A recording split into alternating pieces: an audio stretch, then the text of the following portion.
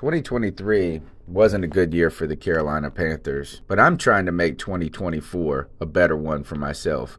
Get started on your resolutions with Factor so you're ready for the new year. Factor's ready-to-eat meal delivery takes the stress out of meal planning and sets you up for success in the new year. Skip the grocery stores, prep work, and cooking fatigue. Instead, get chef-crafted, dietitian-approved meals delivered right to your door. With over 35 meals to choose from per week, including keto options, calorie smart, vegan plus veggie, and more, plus over 55 weekly add-ons, you'll have a ton of nutritious and flavorful options to kickstart your resolutions. Skip that overpriced takeout trap. Factor is cheaper and way more delicious than takeout. Get chef-crafted, restaurant-quality meals delivered right to your door, and they're ready to heat and eat in just 2 minutes, which means more time for you. Head to factormeals.com/C350 and use the promo code C350 to get 50% off. That's code C350 at factormeals.com/C350 to get 50% off. Looking for a fun way to win up to 25 times your money this basketball season? Test your skills on Prize Picks, the most exciting way to play daily fantasy sports. Just select 2 or more players, pick more or less on their projected stats, and place your entry. You can turn $10 into $250. Right now, Prize Picks will match your first deposit up to $100. Just visit prizepicks.com/fan and use code FAN. That's code FAN at prizepicks.com/fan. Must be present in certain states. Visit prizepicks.com for restrictions and details.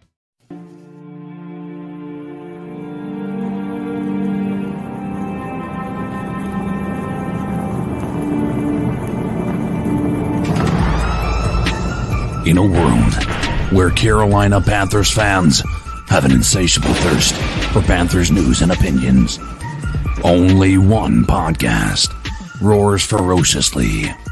It's the C3 Panthers Podcast.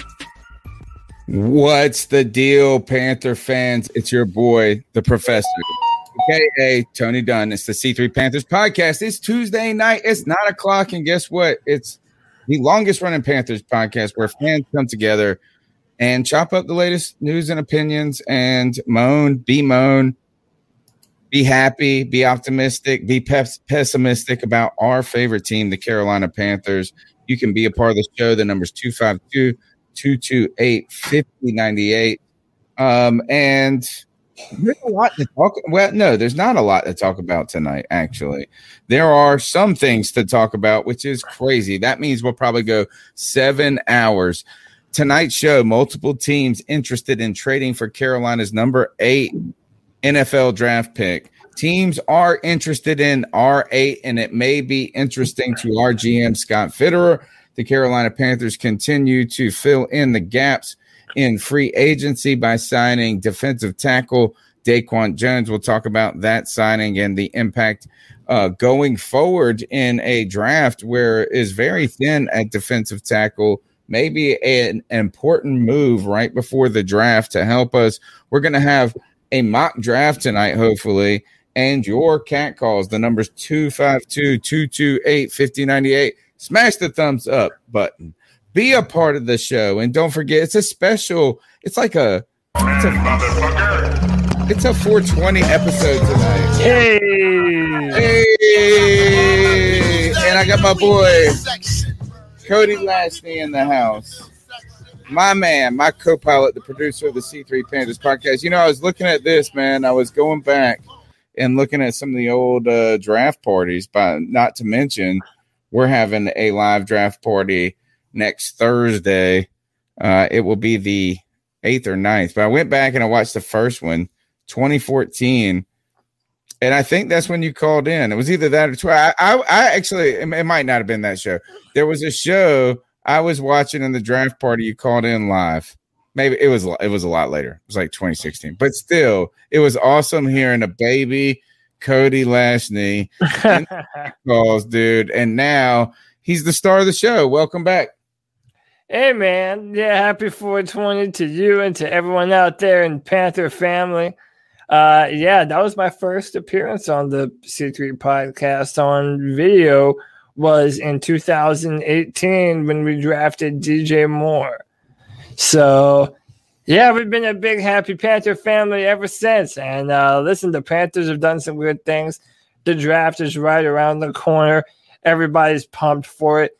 There's new rumors that apparently the Panthers are already looking to trade out of the 8th spot. Man, there's so much to talk about. There's so much Panther news to get to. We just signed a brand new defensive tackle that has everybody talking.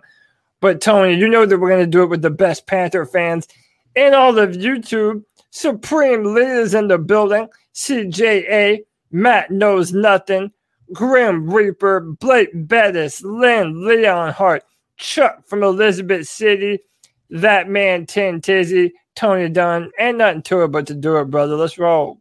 Rack them up, man. We got CK in the house too. Welcome to the show, my master of streams and the master of manipulating the internet, the video conferencing of the world. How are you, CK? Man, living the dream. You know. Listen, it's April. Things are starting to warm up a little bit. It's nice to be able to have everything moving towards football, hopefully being exciting again. And I think it's going to be fun to talk about what we've seen so far in the offseason with the draft right around the corner here. The number is 252-228-5098. You can be a part of the longest running Panthers podcast. We want to hear your voice, your opinion on what is going on in free agency, what we should do in the NFL draft, and anything else you want to talk about when it comes to the Carolina Panthers. Let's jump right into it, fellas.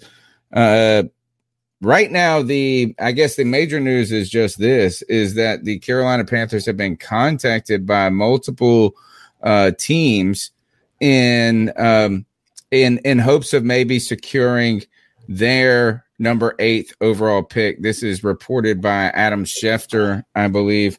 And it says, let me see. Actually, hopefully I can get the tweet up.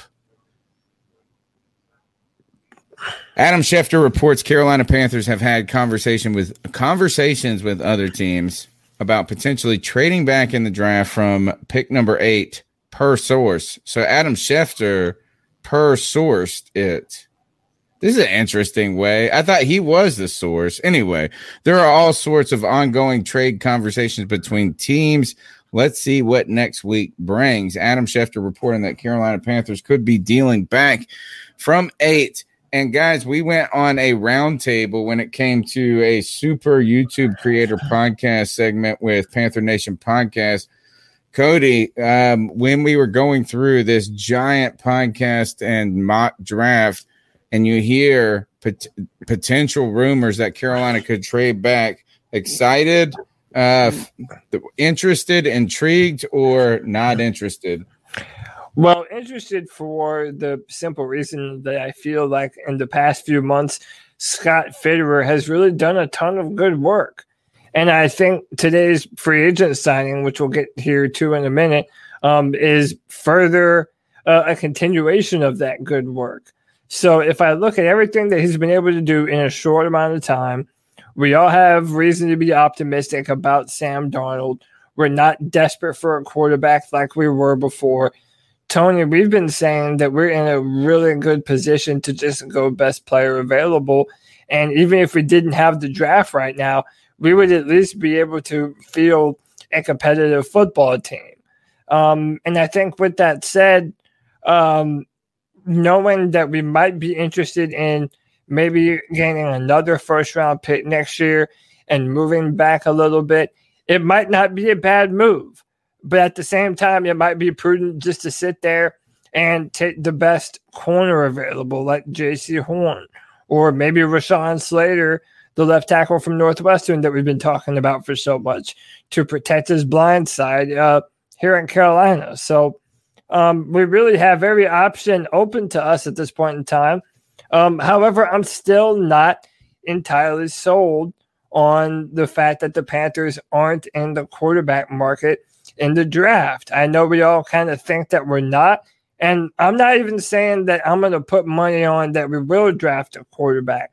What I am saying is that depending on how the board falls, if the Panthers are in love with Justin Fields and he ends up being there with the 8th overall pick, we might still do that. But even if we're not interested in a quarterback, it benefits us to have other teams think that we are interested, because then other teams want to move up ahead of us to make sure they have their shot at their preferred pocket passer. So right now, the Panthers are in a pretty damn good situation if this is or isn't true. When we look at what's been going on with the draft and I guess the speculation, trading up, trading back, sitting pat, it all comes down to what's going to happen at the quarterback position, right? I mean, like, that's what we're all anxious to see, is if there are 4 quarterbacks in 4, or are there 4 quarterbacks in 6 picks, or there are 4 quarterbacks in 8 picks? And that will be the determinant, I think, a lot of how Carolina manipulates the draft. Now, we were part of this giant mock draft, Cody, and just to continue on that, is that right around the time that the Carolina Panthers were ready to pick, a trade offer had came in, several trade offers, and these are all mock, these are all fictitious, right? But they're hypothetical, I guess. Right. My question to you before we move on is, if the Carolina Panthers, if the quarterbacks are gone, right? So let's just take the quarterback position out of the equation, because we could argue for the next hour about whether or not we should pick a quarterback, where we shouldn't, right?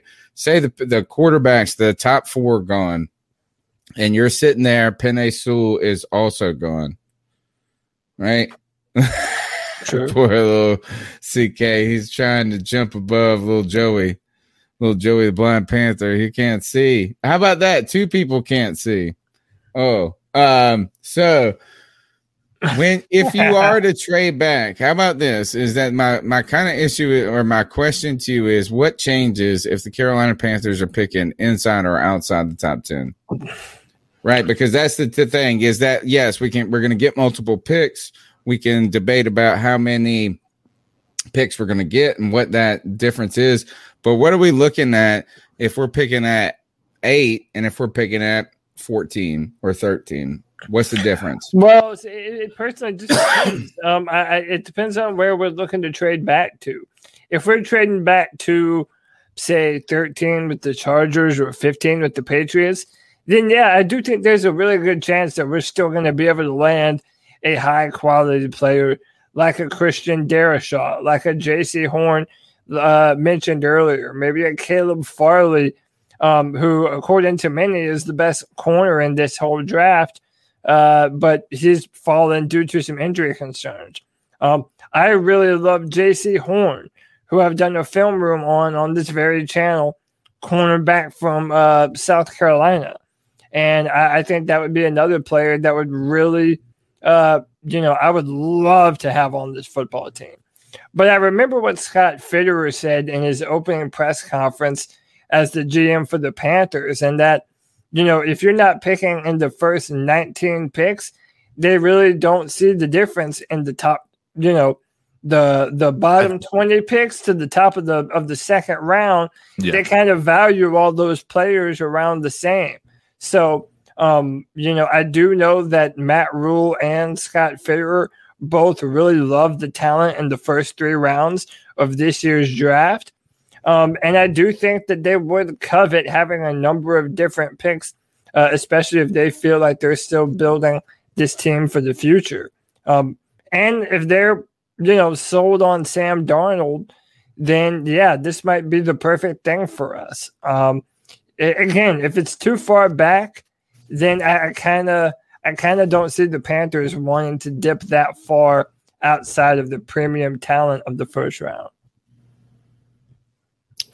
CK, that you hear this about the Carolina Panthers having options of trading back. Well, we've been talking about trading up for so long in this show. Yeah, Cody's been banging the drum till we're all deaf, right, about the need for the quarterback. But things have changed when it comes to the addition of Sam Darnold. And now, in many ways, what we've done in free agency, which Cody and myself have all celebrated, and setting us up for BPA. What are your thoughts on trading back? Is this something that the Carolina Panthers Are you interested in this? I feel like every year I hear a trade back, and then nothing, we don't ever see any of that. Your thoughts on moving from 8 back? Are you a little disappointed you don't get the blue chip player?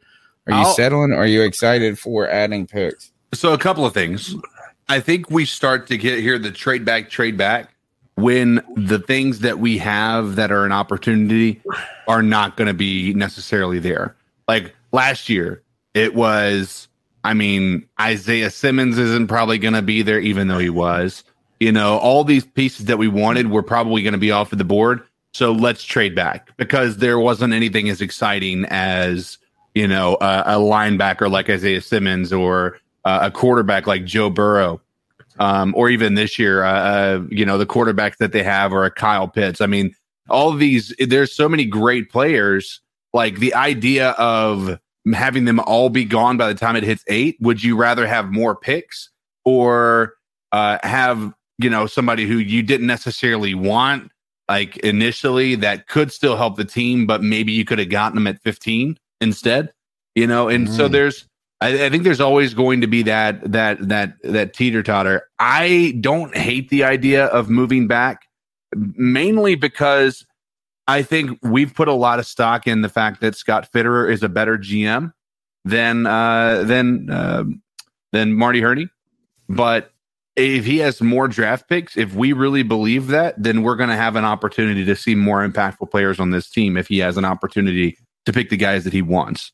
If he only has one person in the first round, maybe he can get 2. Maybe he can do something else. I don't know. But Miami's the one that I think we need to worry about trading back. From what I hear, they're opening the doors to trading back again and just piling up their draft picks. I thought that Cody brought up a good point about, once you're out of the top 15 or whatever, like we're trying to get in the mind of Scott Fitterer. Yeah. Right. And in some ways is that now we're starting to see a GM who, I don't know if we haven't seen that. I would say we haven't seen this at all. But if we start trading back, it will be intriguing. And that's what's going to bring me to this is that at Salesman, you gotta follow him on Twitter. He's a great Twitter follow, and actually a new follower of the podcast. I saw him a while back say, "How did I not know about this show already?" That's what I was saying. How you not know? I knew about your Twitter account at 95 Keep Pounding Salesman. He likes to talk about poop and shit on Marty Hurney. He shits on Marty Hurney. That's his account. That's he's a good friend of mine. Then. Yeah. He sent me this. He said, "You guys got to talk about this on the podcast." I thought it was interesting and relevant to the trade back discussion. The average team has 8.1 picks in the NFL draft, including compensatory picks. Over the last 8 drafts, Carolina has averaged 6.3 picks per year. So, interesting. What does this tell us right away? What does this tell us about the Carolina Panthers and what they've been doing with the NFL draft over the last 8 years? And when I think about the Panthers in the draft, I think about me going and playing a game in Vegas, like a 3-card poker or something, this or that I don't really know the ins and outs of the rules. Right. I was hanging out with a friend the other day, and we were at the bar, and he was playing one of those pool poker machines that they say can't give you money, but somehow pay money and all this jazz. And he was doing these extra things. He's like moving these little, like if I would have gone up there and just put 20 in it and just pulled the thing 3 times. Right. That's what I think the Panthers have done. We just walked up to the craps table. We just put the money on the pass line 3 times, and that was it. No backing the bets. Mm-hmm. No this and that. You know what I'm saying? No mixing the money around. We've played it straight. We played it straight, and we just tried to pick where we were at. There's been some small baby moves, usually up, but they're like wussy moves. You know what I'm saying? We moved up for Greg Little. We moved up for Devin Funchess. That was another wussy ass move. I hated that. Yeah, none of our trade ups ever pan out, really. We have not worked the draft. Just worked it as a tool. Like the Miami Dolphins have worked it this year. Right. And really in years past. Yeah. How we used to celebrate the Patriots working the draft. I mean, the Patriots and always, the Seahawks. Well, and Fitterer. Here's a good example, and this is the point to bring it up. Scott Fitterer is here, and he's coming from a team that has finessed the draft. I'm not saying that the Seattle Seahawks have had great drafts, right? They've picked some bum ass running backs over the last couple of years, but they have finagled some extra picks, and we have not. Yeah, and it does make me wonder if that would change what we're going to do. Infinity Gaming says Jeremy Chin was a good trade up, and that's true. And wasn't Taylor Moton traded up for as well? I don't know. I want to say maybe he was. Or you know what? No, I don't know if we traded up for Moton. Do you remember? Didn't the Bills jump right in front of us and get a guard? No, right in front of Moton. But yeah, the Bills jumped ahead of us. Yeah, they went and got Deion Dawkins, and then later they jumped up Taylor Moton. Yeah, I don't think we jumped up. Well, we did move up for Greg Little, like you mentioned. And then another thing too is I kind of feel like, and tell me if you think I'm wrong on this. Maybe we've given up too many picks for players that just haven't turned out to be much, Well, yes. I mean, Devin Funchess is a supreme example of this. And I know this is dipping into the well at this point. Devin Funchess is in the rear view. But the idea is, did you have to trade up to get that same player? Right. And at the moment that we went after Devin Funchess, we didn't have to trade up. He would have been there. They're like sometimes at some point 5 or 6 years ago, there was this crazy idea like that you knew another team was targeting the same exact player and at 182.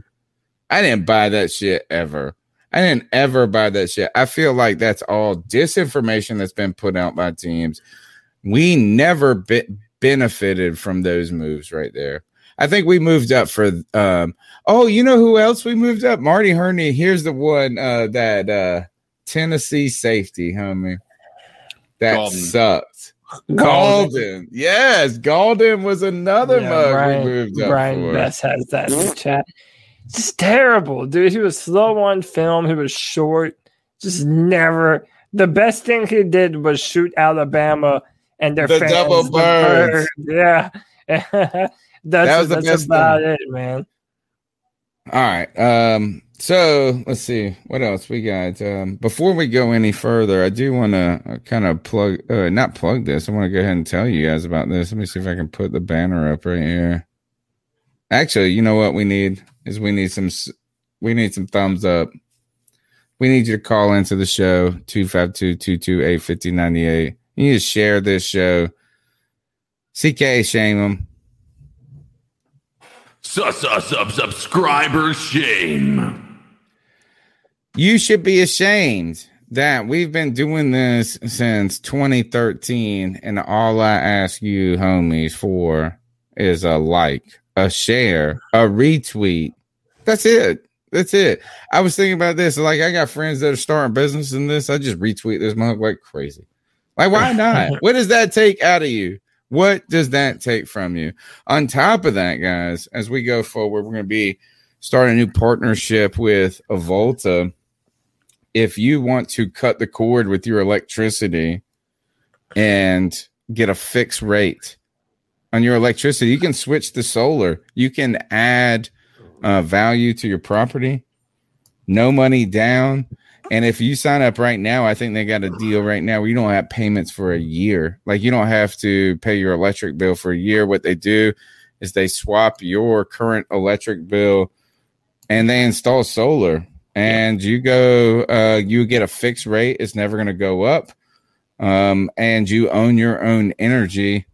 It's kind of a neat opportunity. We're going to keep going forward and supporting Avolta because Kevin Brown is a listener of the C3 Panthers podcast and has been that way. He's Cody's buddy, and he is, I think, a Clemson fan as well. Maybe I got that wrong, but he's been a listener of the show for a while. Kevin Brown, go ahead and contact him if you want to cut the cord with your electric company and help the earth. That's what I say. As we go forward and we power up this show like a Volta's powering up people's homes, we signed DaQuan Smith today. Who is DaQuan Smith? I don't know until I saw him being signed today. But we did sign a defensive tackle from the Tennessee Titans. The Titans defense we have been impressed with since with Vrabel taking over the hizzy. You know what I'm saying? Like, so they got a respectable defense. We needed defensive tackle help at this point because K1 Short is no longer on the team. Derek Brown is nice. We've got some guys we think we can beat that can be versatile, but this draft is not known for defensive tackle help. Cody, Scott Fitterer continues to fill in the gaps on this roster. I mean, like, we can look at these clips of DaQuan Smith that you're putting up here. Thank you for doing that. But at the very least, it's a body we needed. Yeah, it's a body we needed. And listen, we want to play faster and more physical. And more importantly, we want to get better against the run. And you're able to see him demonstrate some of those abilities here. Right here, he's physical at the line of scrimmage. They have him lined up against the center.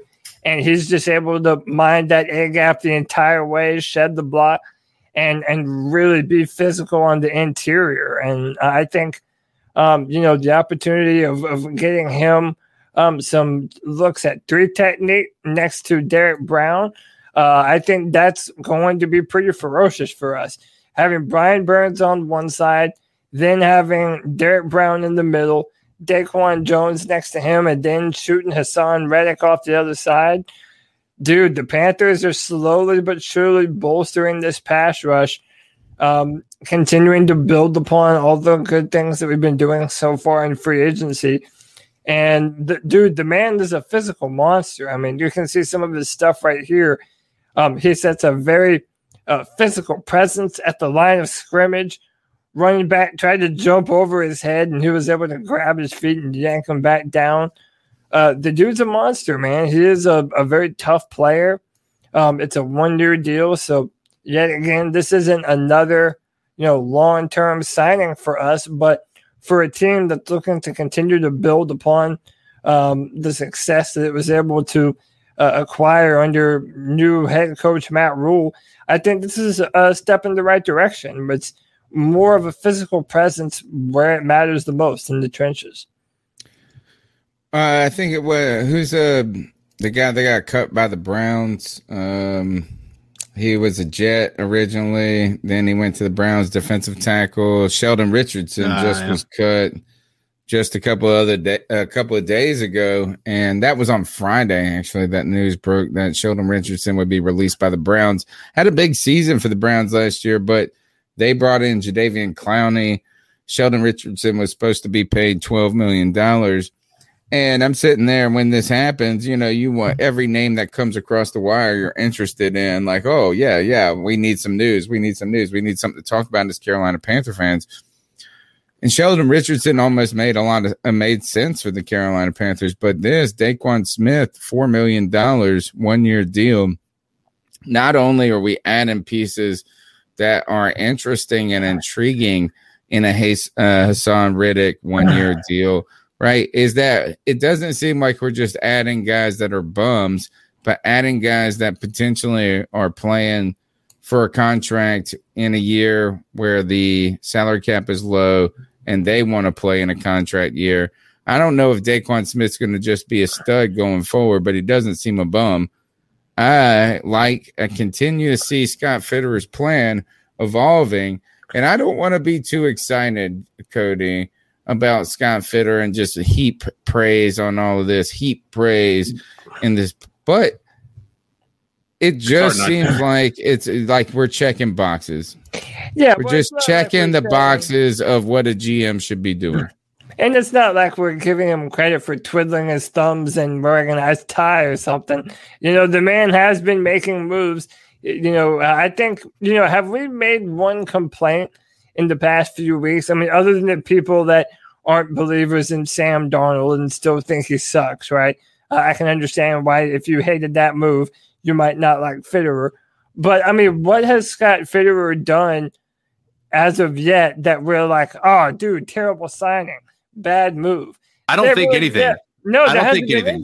I think the only thing that we criticized about was the desperation that we showed with trying to go and get Matt Stafford and what we were willing to give up to make that happen.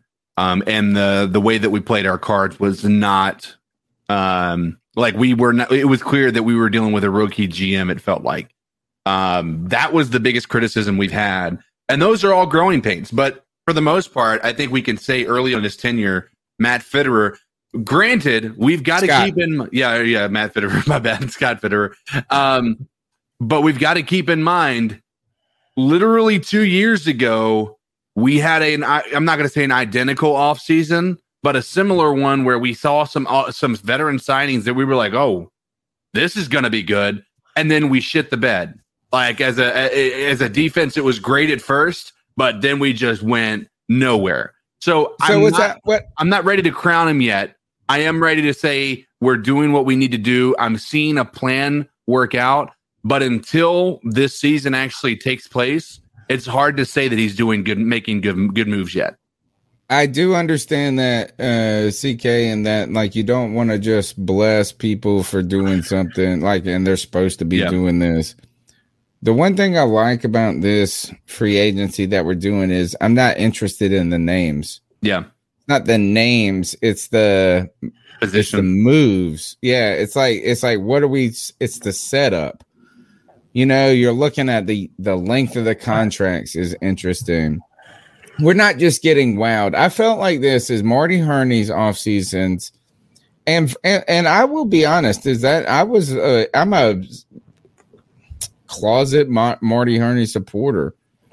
Right, like I mean, I don't think he is as bad as people said, but he probably is. So I'm starting to buy into what, but here is I have some logic. Like he did execute. Look, he was all right he's okay in the draft, not great.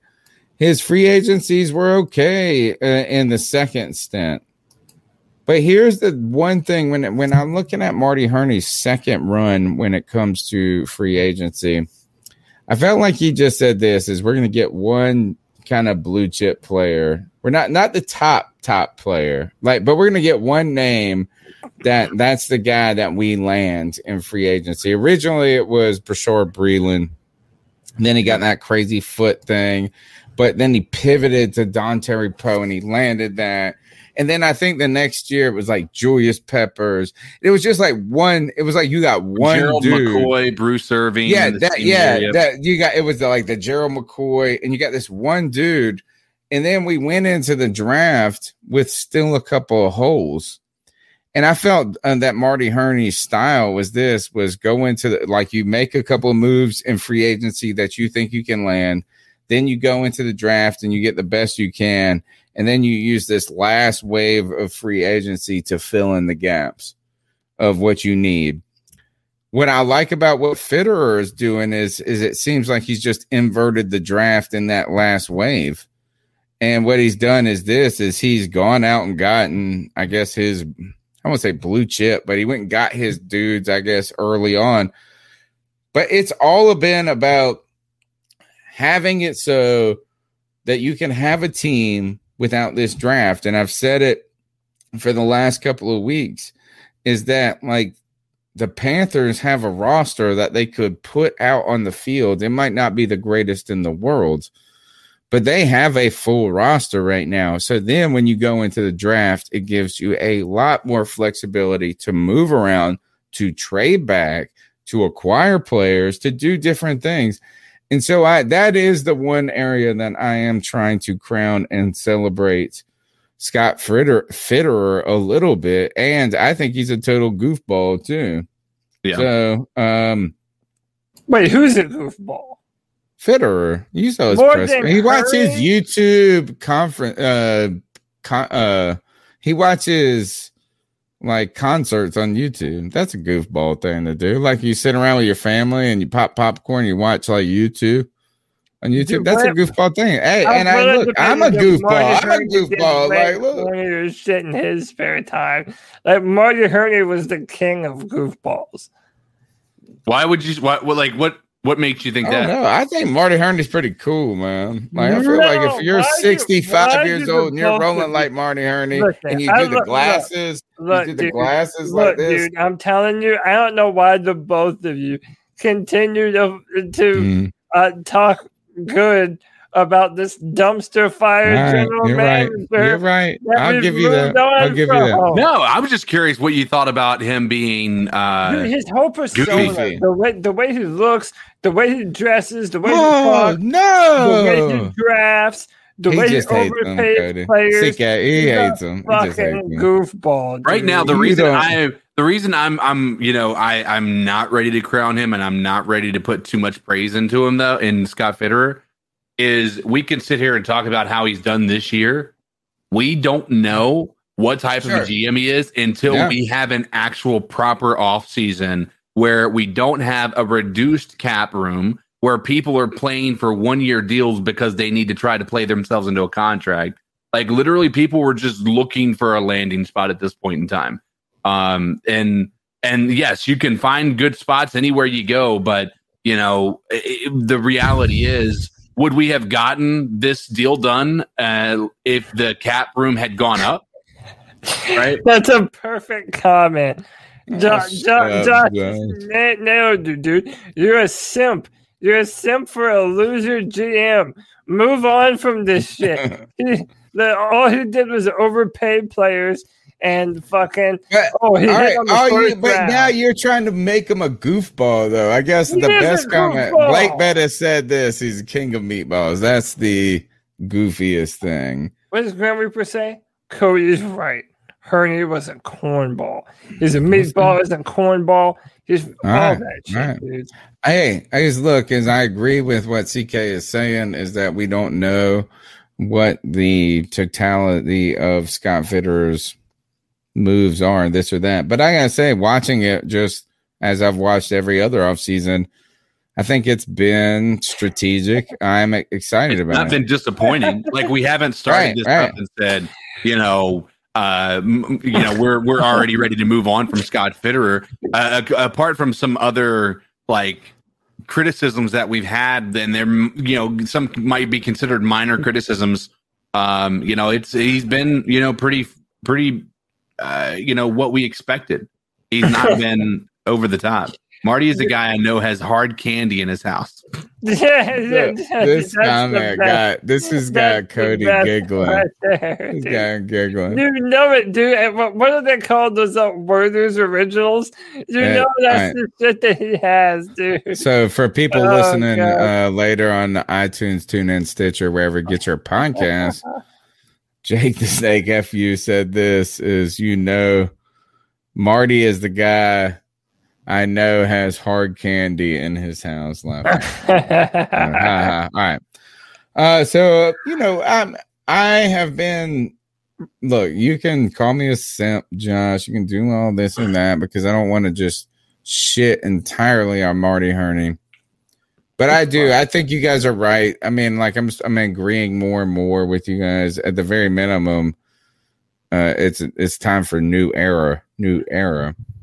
But I have been saying from the beginning, the Scott Fitterer kind of plan that he is exacting in free agency has been logical. So that's where I'm at. And now we need to go to this. Cody, you're going to lead this. I'm going to put it up here. But I hate the NFL draft buildup.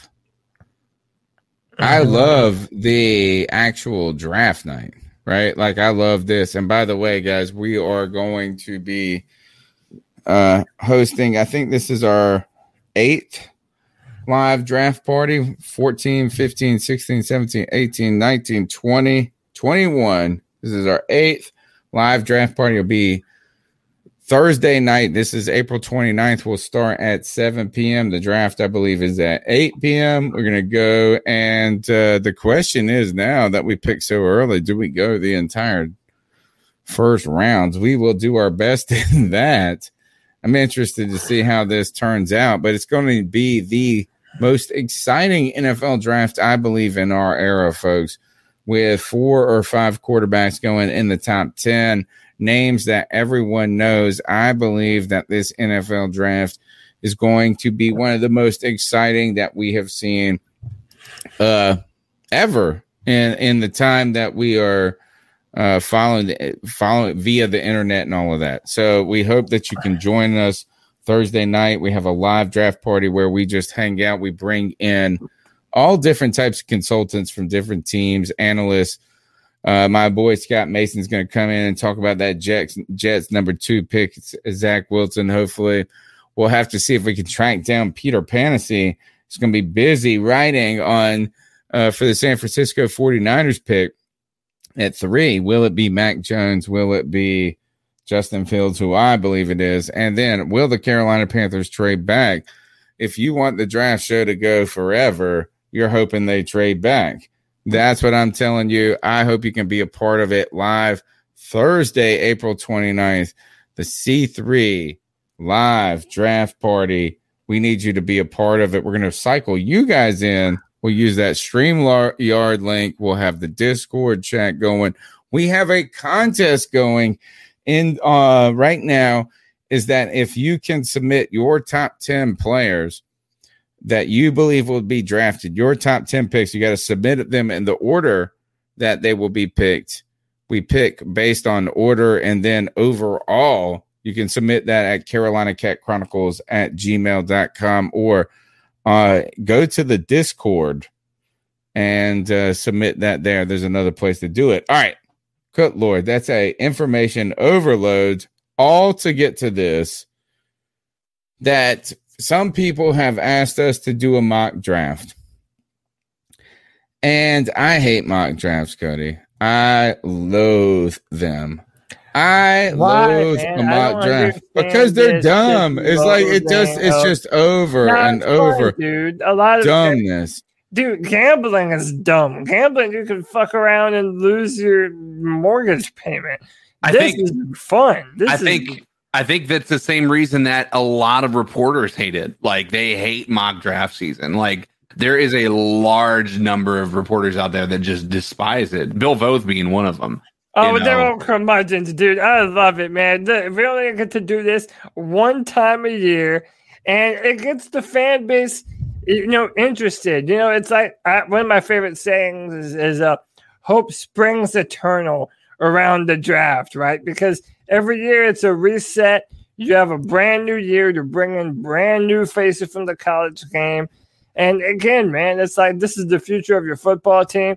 This is where you draft future superstars. I love it, Tony. Listen, Tony, you don't have to love it. You can hate it all you want. I'll love it enough for both of us. How's that? I'll tell you why I hate all of this draft speculation. One year, Mel Mayock wanted to write a draft guide, and we had like 2 or 3 people, and I did all the editing on the draft guide. I built all these photos. I did all of this shit, and we sold like 12 of them for like $2.99. Spent like 27 hours.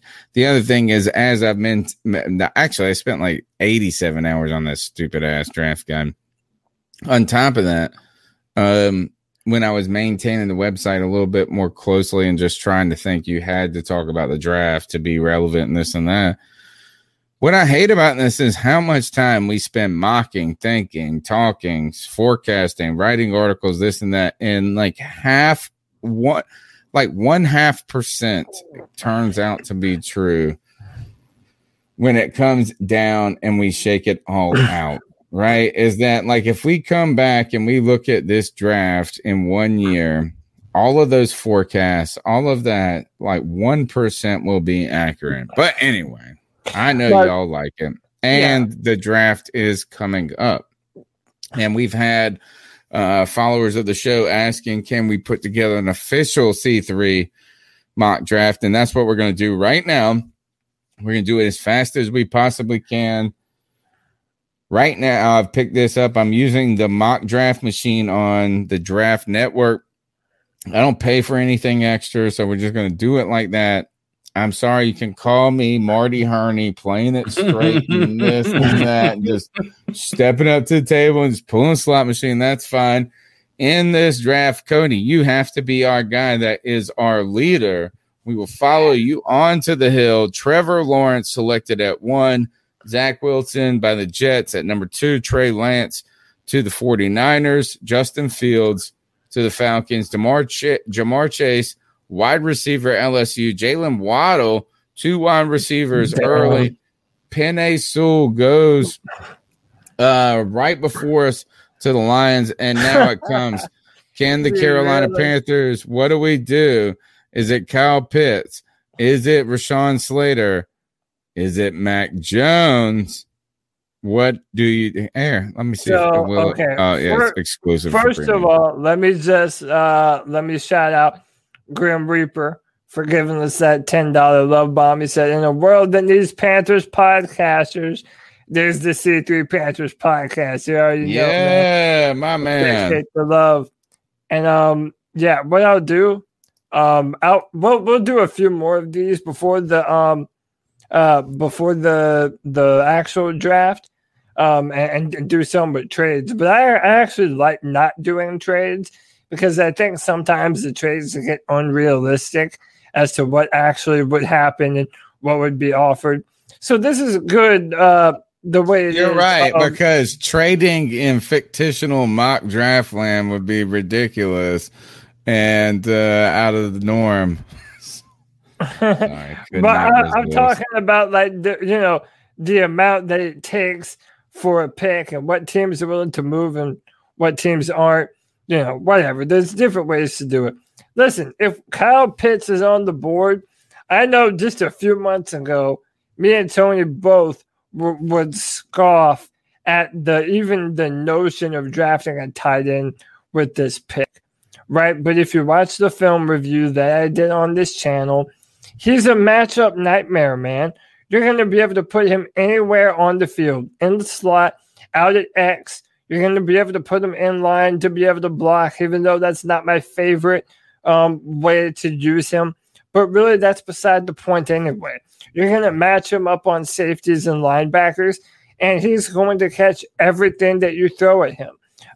Forget the fact that he's a tight end.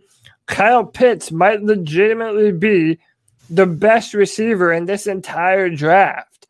And, if you're trying to build an offense around Sam Darnold, having a weapon like Kyle Pitts that's going to be able to go up and grab every football and come down with it, dude, that's a hell of a weapon to add while you're trying to rebuild a football player. So, if that happens, you might say, well, Rashawn Slater is still there. Why not jump on? Is Penei Sewell still there too? Or is he off the board? Yeah, he went right before. He was at 7. Oh, 7. All right, so then, listen, it's Pitts, Slater. Here's your options right here. We're going to make our pick. We got Pitts. We can go tight end in top 10 and in the first round. I hate that usually. Rashawn Slater, offensive tackle, Northwestern, could be the pick here. And then I guess you're kind of at this is the only other names I suspect that you are willing to entertain are Surtain, Horn, and Micah Parsons. Yeah, and really it's mainly Horn and Slater. But, and I'm a fan of Slater. I really am.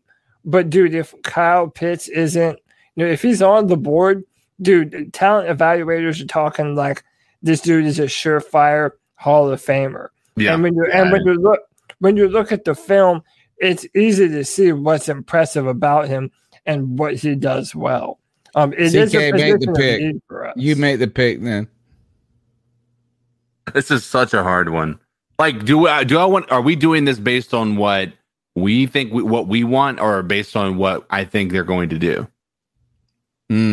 What you want right now? This is our mock draft. Yeah, what would you This prefer? is who we want. We get 2 picks, Pitts and Slater. And I tell you this, is I hate picking a tight end in the first round, but this is like the only time it seems like it would work.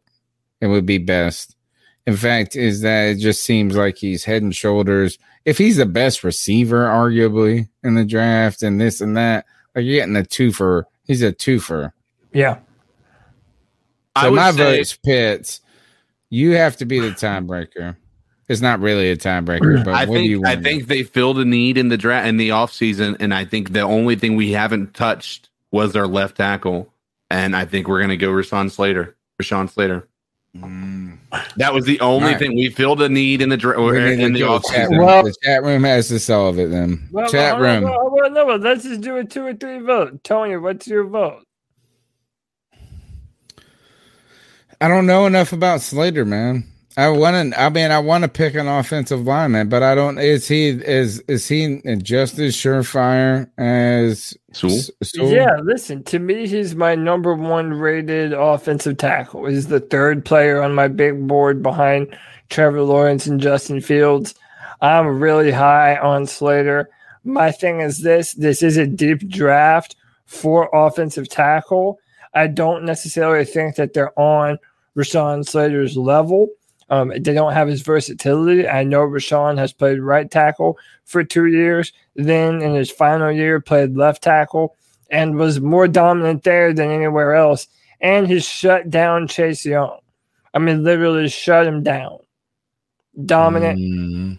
We've been the reason. Yeah, I'm a big fan of the idea to go to Slater. I hate passing on Pitts because I know we are going to regret not having that level of talent at that position. I'm picking Pitts. I'm picking Pitts, not because he's a tight end, but because I think he could be a receiver.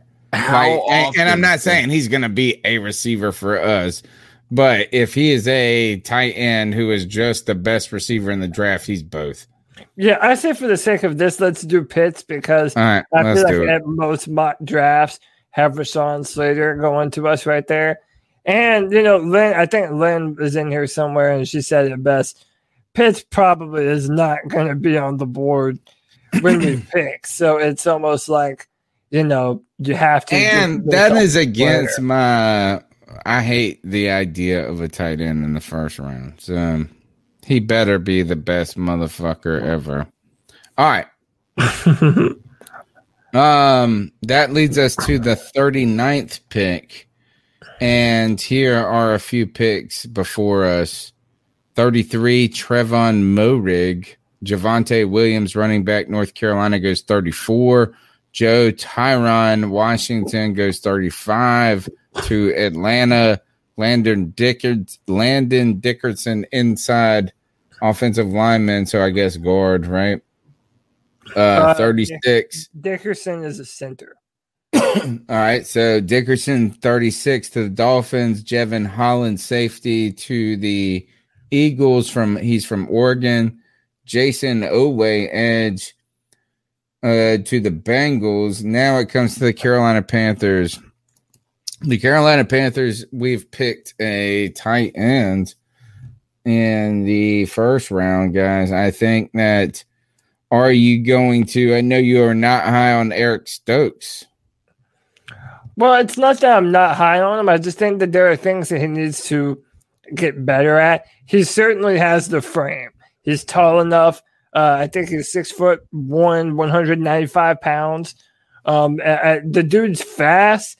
He managed to have a good number of interceptions this year. I think he had 3 or 4 interceptions. He's a good player.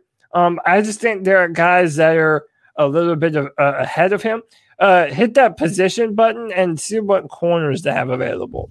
The POS Plus and just see what corners are available. So right now, you like Kelvin Joseph. You love him, right?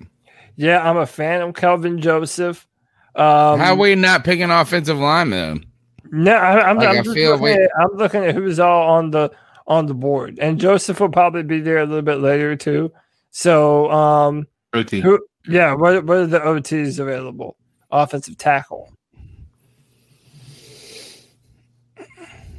This draft network, by the way, is super creative with its rankings, like how it drafts for every team. Like literally, they've got every person on here that they like from 38 to 30. Like everybody that they had ranked at 38 has already been up to 38 has been drafted.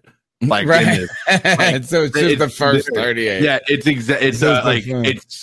it's checking off what they've ranked as their best at certain positions. It's interesting. Anyway, sorry, go ahead. I'm interested in this, Cody, though, is that we sacrificed round 1. We went Pitts. We sacrificed the offensive line there. So how are you gonna are you really trying to tell me now we're gonna go corner here? Well, who's the better option here at 3? Is it getting a Coastman? And we were on that a lot. Who was it? One of the 4-man rush guys was trying to talk us into Terrence Marshall Jr. here as the best player available. We had taken Rashawn Slater in the first round in that mock. Okay. So it made a little. Personally, I think we're sitting this is that are we going to look at your offense, your cornerback who is Kelvin Joseph, right? That's a top guy on our list. Or are we going to go offensive tackle here? Cost me. They talked shit about him in that draft. They said he won't mean enough. Etchenberg, Notre Dame, Randuns, Christensen, Mayfield. Come on, tell me what are we gonna do? Corner or offensive lineman? I am going to have to go with Dylan Radunz. In my mind, that's the offensive tackle I like. Very technical. Comes from a run-first football team up there in North Dakota. I'm really a big fan of him. I also like Liam Eichenberg as well. But to me, do you like these guys over these guards? Do you like them over Wyatt Davis and Creed Humphrey? Let me tell you, I know Chuck from Elizabeth City in the chat. He loves him some Quinn Miners. We might be able to look to pick him up later. I do like Creed Humphrey. That would be another center for us. But listen, the fact that Cam Irving or Greg Little is going to be our starting left tackle next year, I just don't trust either of those two.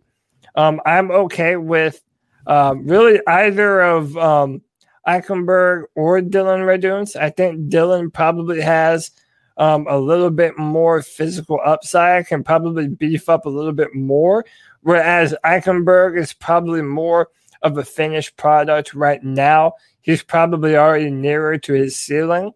So it's kind of potential versus production. Also, Notre Dame is an offensive line factory. So either one of those dudes right there is perfect. Either Liam Eichenberg or Dylan Radunz. Who are we picking, CK? I think Radunz. I think we're definitely going to tackle here. All right, let's do it. Let's do it. So we've picked Pitts, Radunz, and now it's time to get another offensive lineman in my mind. Still, we've got to go to the 73rd pick. Ooh, Jabril Cox is gone. I like him. I think he's going to be good. All right, who is up on All right, so 66 is Elijah Molden, cornerback to the Jets. Tommy Togai. Togai. Tommy Togai to the Texans at 67. Tommy Tremble from Notre Dame to the Falcons at 68. Yeah, Brevin none of those dudes are real name people. Brevin Jordan, Miami, 69 to the Bengals. Ifeatu Melifonwu. Wait, Melifonwu. Melifonwu. Cornerback Syracuse goes to the Eagles. Jabril Cox, I like him. Goes to Denver. Davis Mills, quarterback to the Detroit Lions. Now the Carolina Panthers we've picked a tight end. Now we've picked a tackle / guard, whatever you need him to be.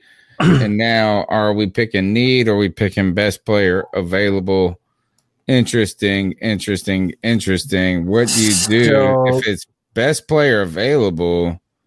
Let's just go to their rankings and see what they got to say. This is what they are saying. Oh, look, Quinn Manners is there.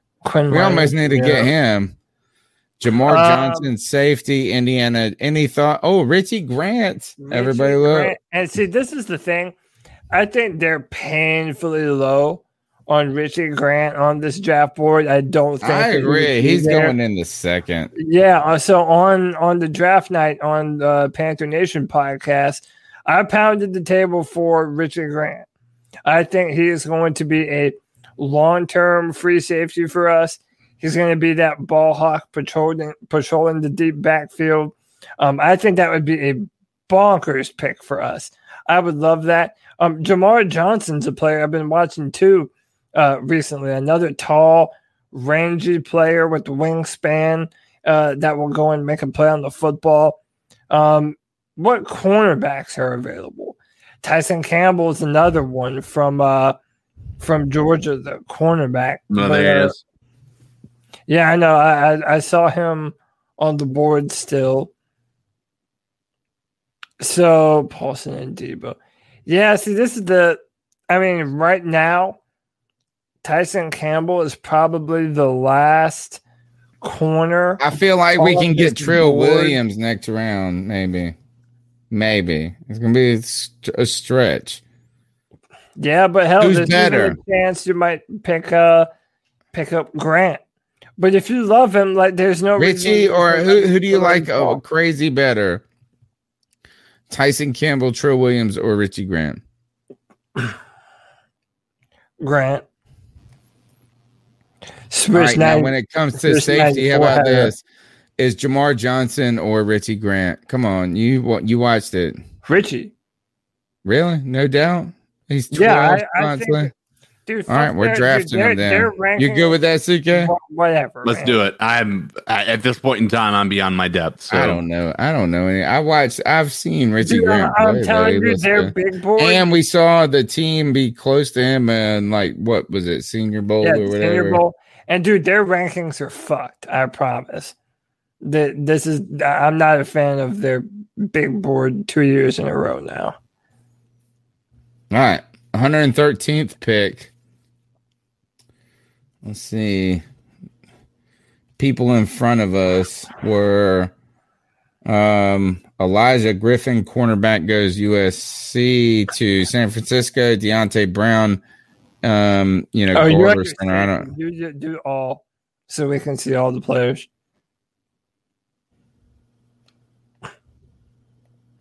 Yep.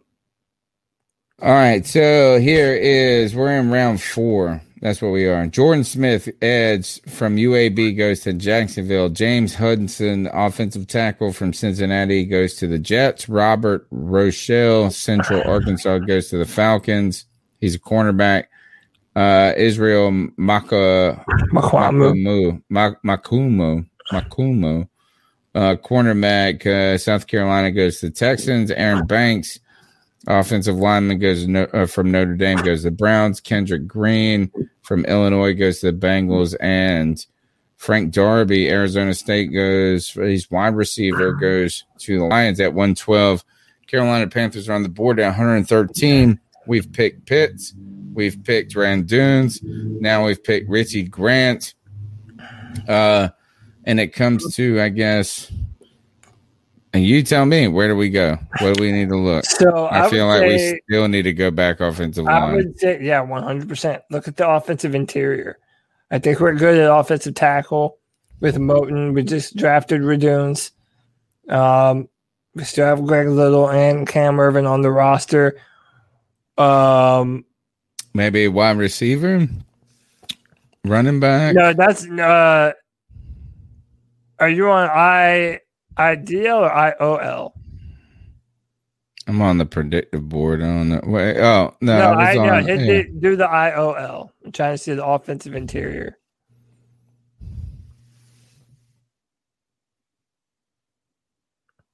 David Moore, Drew Dahlman, Trey Hill, Sedarius Hutchinson, Tommy Kramer, Jack Anderson, Drake Jackson, Tristan Hodge are the top names. That goes from 134 to 232.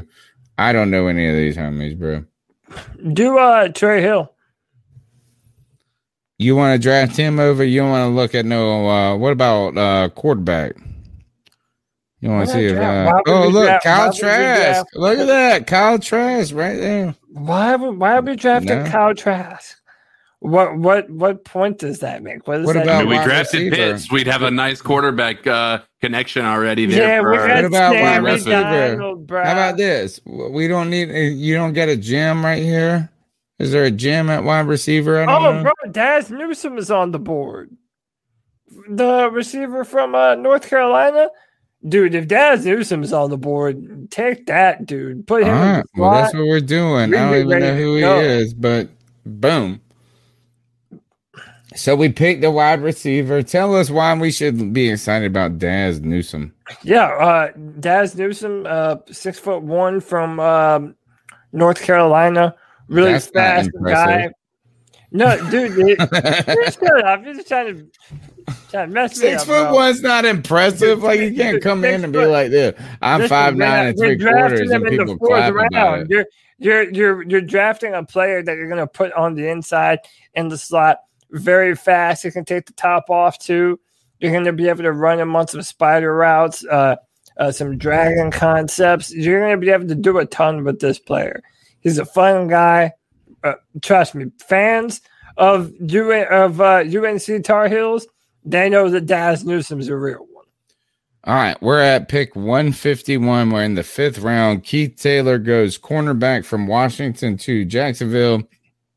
LSU safety Jacoby Stevens goes to the Jets.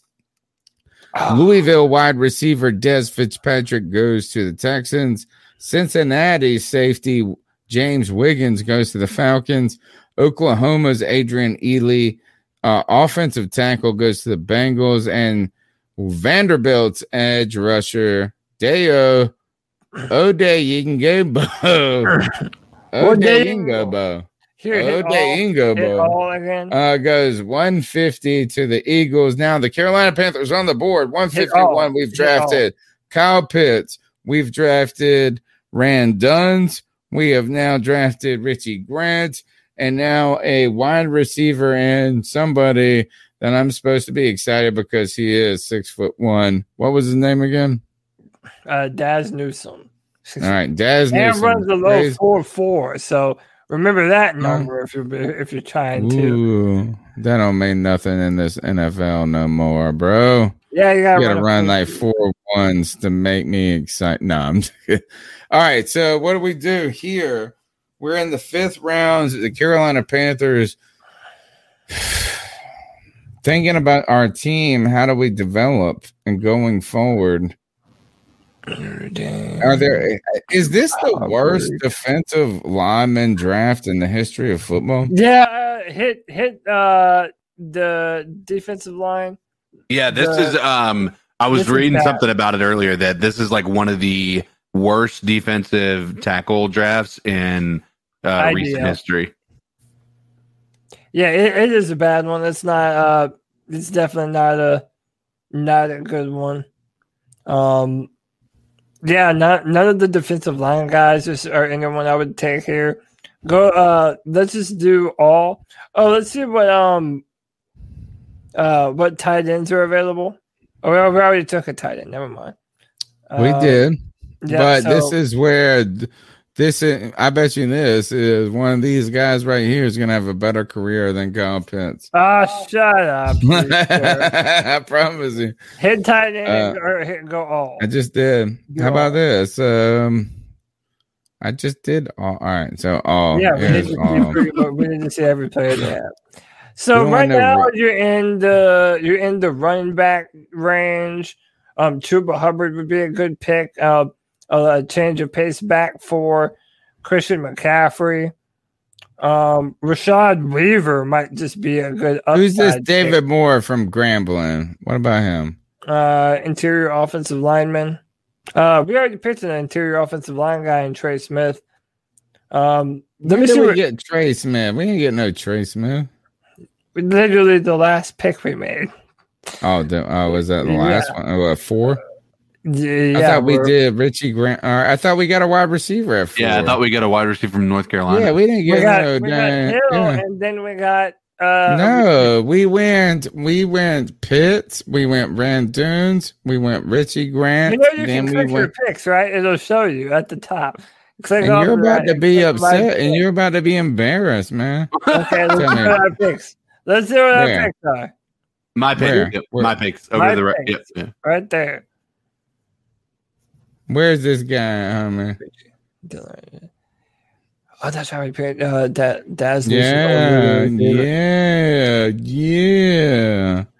But see, here's the deal, though. Now all the Now you don't. We need a linebacker. We need one of those. the interior We offensive need- linemen in this Yes. area would probably. Oh, dude, Trey Hill's still on the board. You still, do it then, Trey Hill. Trey Hill played center for the Bulldogs offense. He started games aligning at guard as well. In the run game, he comes off the ball hard. He is heavy at the point of attack and plays with good natural leverage. As a result, he is hard to bull rush. Although he plays with very good power in a phone booth, he is limited agility, shows when he has to move and engage when he has to move. That sucks. This at the second level with regards to run blocking and also. So is he going to be a center for us? Yeah, he'll be a center, but Trey Hill? to me, he has All right. center and guard capability. Okay. So, Cody, CK, why do you look like a pill? Hey man, There's a potato in the ground. that's not nice. You're Maybe not, I am a pill, you son of a bitch. yeah, dude, don't judge him, man. Come on, dude. Unreal. All right. How many picks we gotta wait? All right, 193. We're back on the board. We've gone Pitts, Randunes, Grant, Newsom, Hill. Click all. It is time for us to just pick all. Ooh, Cornell Powell's on the board, but we already have a receiver. Demondre Lenore. We can grab another cornerback right You here. need a running back, bro.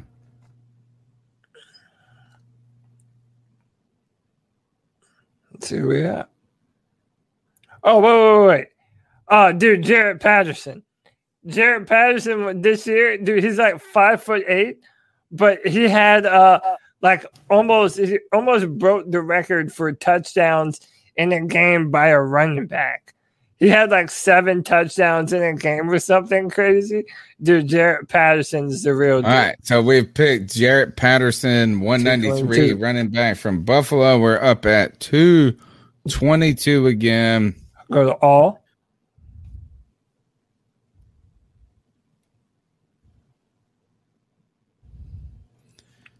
Look, Dude, the Tony guy is still there. Good guy. He was there in the last joint. Dude, I hate Penn State coaches so bad. They have so many talented players. that they- You hate Matt Rule? You hate Matt Rule? Matt was a Rule Penn had State no player. hand of Matt Rule had no hand Penn in State that. player? Penn State Rule? player.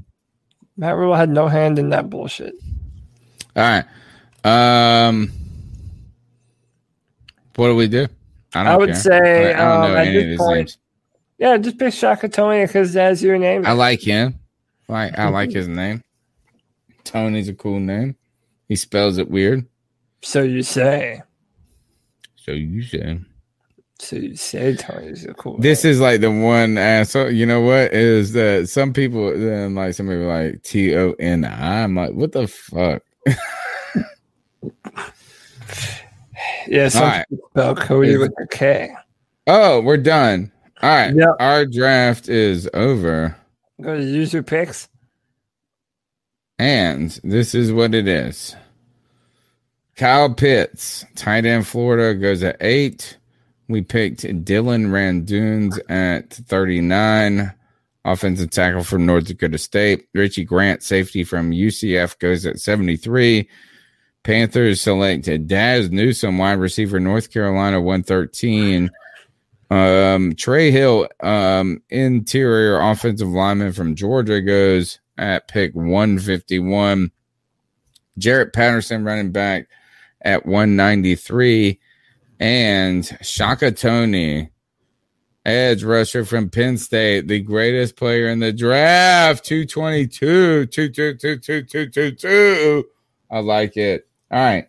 That is the C3 mock draft, I mean. That may be a dumpster fire. All right. So, exhausting. Why, Cody, was that fun? Please tell me. Please tell me why anybody should care about that mock draft, A. And B, how much will be right? Will there be one player from that list that's on this team? Yeah. You know what? Yeah. Because I did it. Because I picked them. Yeah, it's going to happen, dude. We're going to bet $5? What that we get? Yeah, I'll bet you $5 that we get at least one of those. Yeah, all right. That's a fun. The chat room has to keep up with this for me. Yeah. The problem is the only one that we have a good bet. The only one that I think we have a shot at actually getting, like that I feel like we probably have a chance at actually being right, is the Kyle Pitts one. I don't know that we're going to pick him, but I think out of like all the things, all the cards that could fall between now and then, it's like how many players were there in the draft that were picked? We're just picked like 240? Yeah, something like that. So and you 6 for us. The odds that 6 also like one of the, it's just so hard to hit those, and it's not even the same. Like you can't just say 6 and 240 because then other teams are picking. Like I bet you it would be. We need a crazy, beautiful mind mathematician to figure out what the odds are for that. That would be amazing. What are the odds that one of those picks goes to us? 2 of those picks. The sports books will tell you the odds, man. They've already got those things built out, bro. Yeah, I would say Richard Grant would probably be more likely because we've met with them at the Senior Bowl. Safety is still really Pitts is the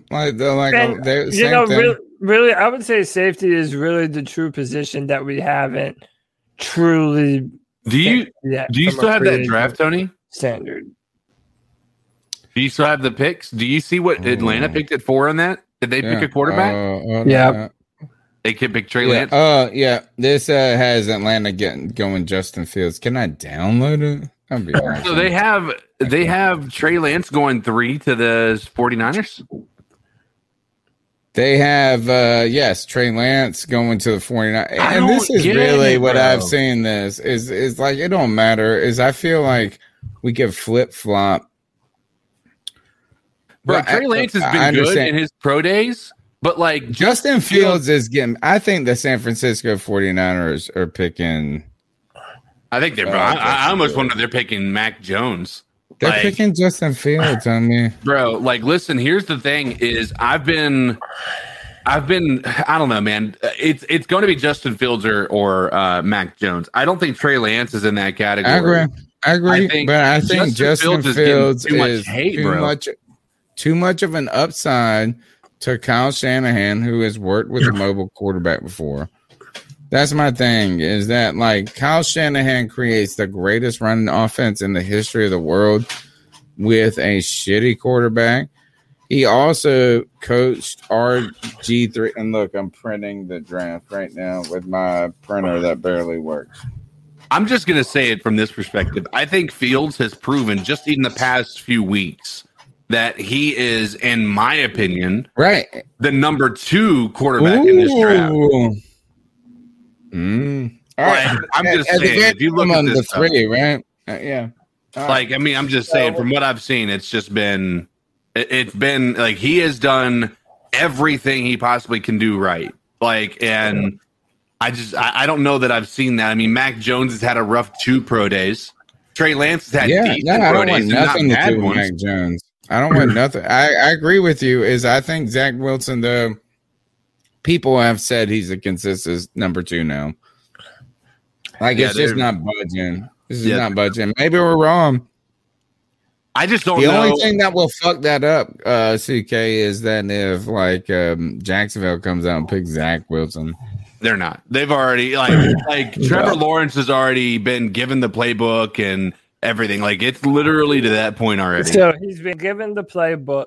Jacksonville Jaguars fans have donated to charities of Trevor Lawrence's choice. They've already gotten them engagement gifts. And then that Trevor would be Lawrence, the most troll thing if they pick somebody other than Lawrence right now. Yeah, I know. And then Trevor Lawrence, as a thank you, said, to show. Can't wait to be a part of your community. Yeah, he donated $20,000 to Jacksonville charities, and then he said, "I hope to be a part of your community soon." So yeah, that's as good as done. But gentlemen, unfortunately, I'm gonna have to jump off early here. I have a very not fun appointment, very very early in the morning. Trust me, I'd rather not be doing it. Tell the proctologist I said, have fun down there. No, that's the fun one. That would be fun. Yeah, that's the fun one. Yeah, I look forward to that one all the time. But yeah, man, hit me up. Hit us up. Tell him. Yeah, at Cody Lack on Twitter, CODYLAC. There'll be a brand new mock draft on Draft Tech tomorrow.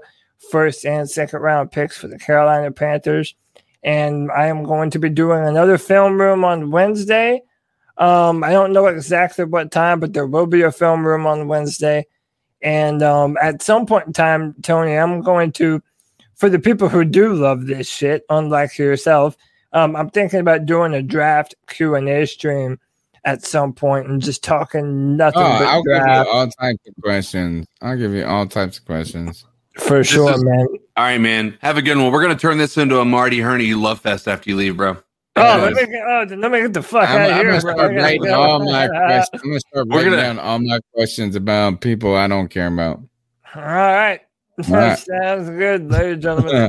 All right. Thanks for hanging out, brother. All right. That is, let me see. Ooh, look at this. Look at that sexy mother. Look at that Italian stallion over there. It's probably better if I do this. Woo! Yeah. Unbelievable. I know. That Italian motherfucker, as Blake Bettis likes to say. All right. Getting on tracks. Shame him up. All right, I got you. If you are in this live stream and you have not hit that like button, I have one thing to say to you, as I am Optimus Prime. Hit that like button. Subscriber shame. Roll out. All right. So you're listening to C3 Panthers podcast. It's the longest running Panthers podcast out there. Why? Because these homies just get up on the internet and they refuse to stop talking about the Carolina Panthers. The number's 252-228-5098. We have gone through the basic news of the week, going from the Carolina Panthers trying to trade back, Scott Fitterer's reactions, or I guess strategy going forward. We've done our own mock draft, and I think now is really time to start thinking about going to the cat calls right now. The number is 252-228-5098. We want to hear what you have to say about the Carolina Panthers and this team. And that's it. There. Let's see what you got to say. So what are your thoughts on catcalling? Yeah, it's pretty. You shouldn't do that to somebody. And how did that make you feel? Very actually, you know what? Actually, this is my first time doing this, and I already messed it up. The cat calls tonight. We're going to try to help we're partnering with a listener, a supporter of the C3 Panthers podcast, a fan, Kevin Brown from Avolta.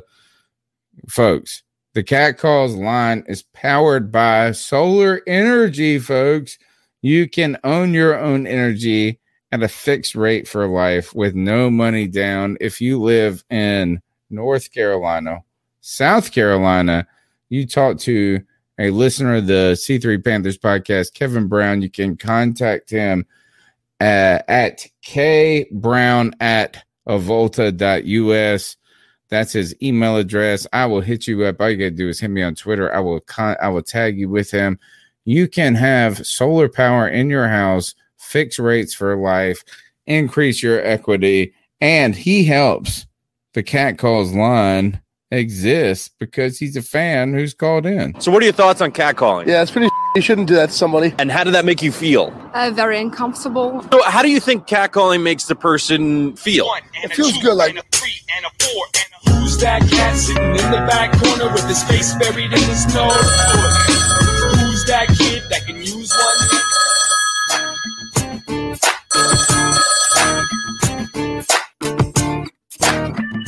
What's going on, fellas? It's Corey calling in. Just listening to this past week's show. Just really think about the draft, man. I really don't think we can overstate how important this next draft is going to be. Not even just for the Panthers, just as the NFL for a whole, man. I mean, like, obviously, drafts get hyped up all the time, but we're going to be looking at this for a long time, especially with the 4 quarterback prospects that are coming in that all have, 5 now. Mac Jones. They've all got something attached to their name. We're going to be comparing them. Who should have been drafted here? Who should have been drafted where? Who was a bust? Who was a sleeper? Whatever. And then just even on the Panther side, like, we have so many different things that we can go for. Quarterback is not at the option at all. I think the best case scenario, guys. Best case scenario. Check this out. Trey Lance falls to 8. Carolina picks him up. We go into next year. Sam Darnold's our quarterback, and he shows flashes. Okay, he has a prime Kirk Cousins kind of year. The Panthers go 9-7. We look good. Sam Darnold looks like he has a career ahead of him. All right, and then some team desperate for a quarterback the next offseason gives us a couple picks for him. We get a second and a fourth for Sam Darnold or whatever.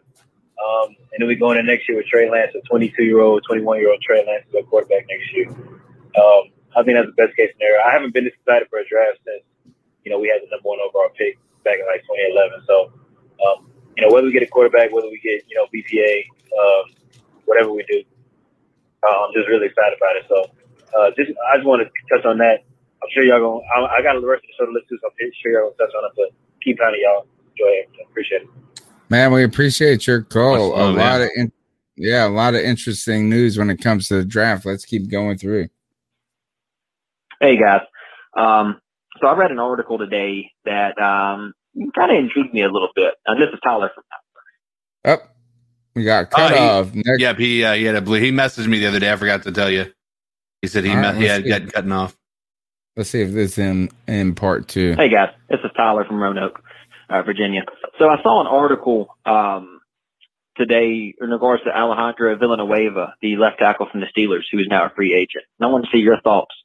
By doing this, an article stated, going after him would allow us to go BPA in the draft, especially the first round. He's 32, so the age is on the other side of 30.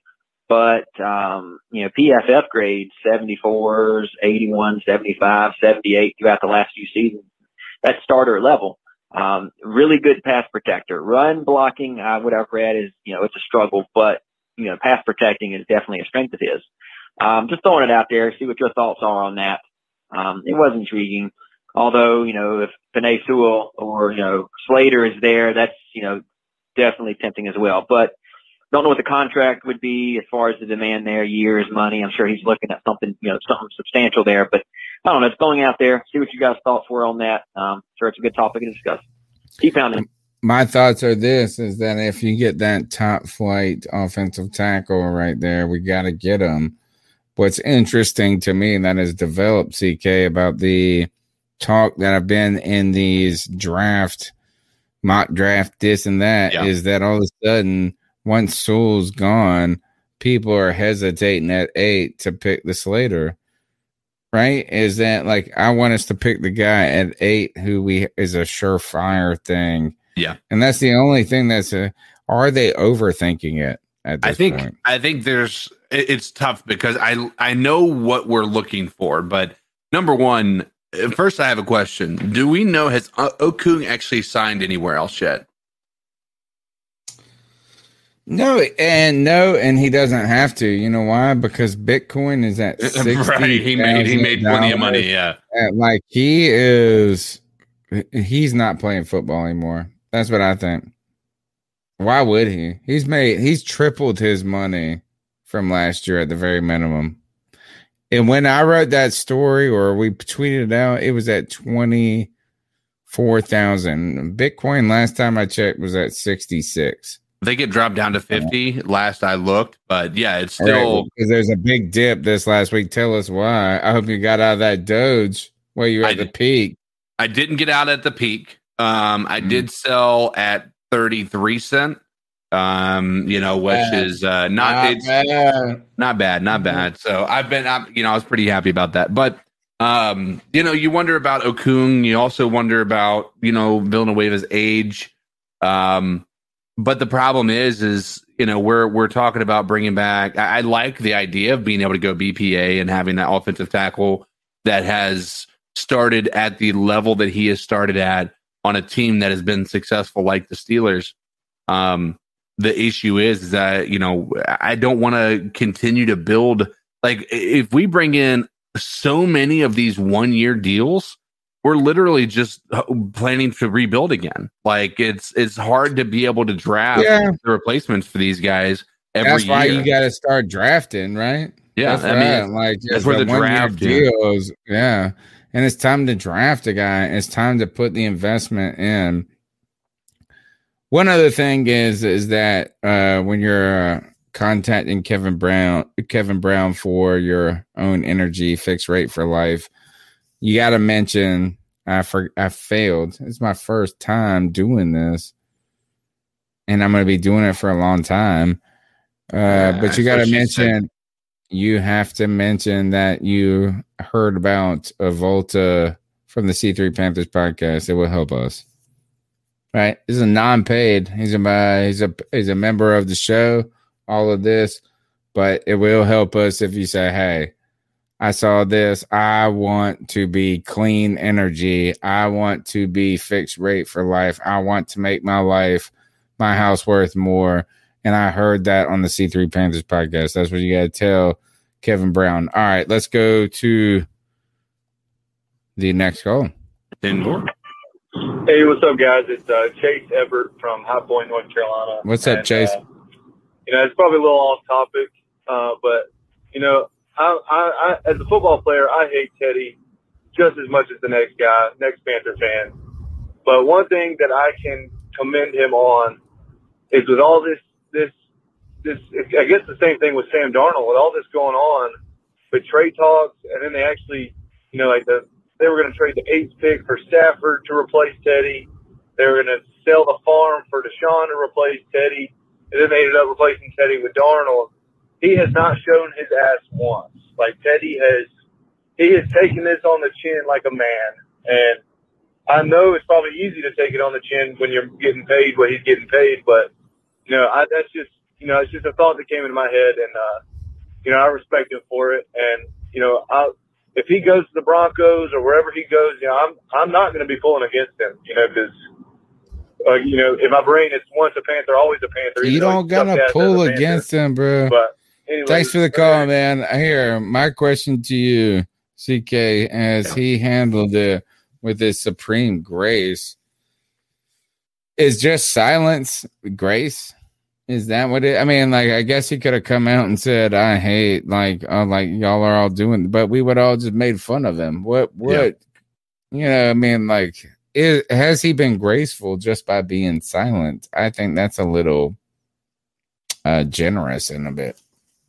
I mean, I think that, it's hard to be able to understand. I mean, whether or not there is gracefulness. I mean, I think grace would be not asking to have permission to go talk about trades elsewhere, that, or even the stuff that's come out saying that he's, possibly had a burner account and he's trolling people with that. I mean, I don't necessarily know that, he's handling it gracefully.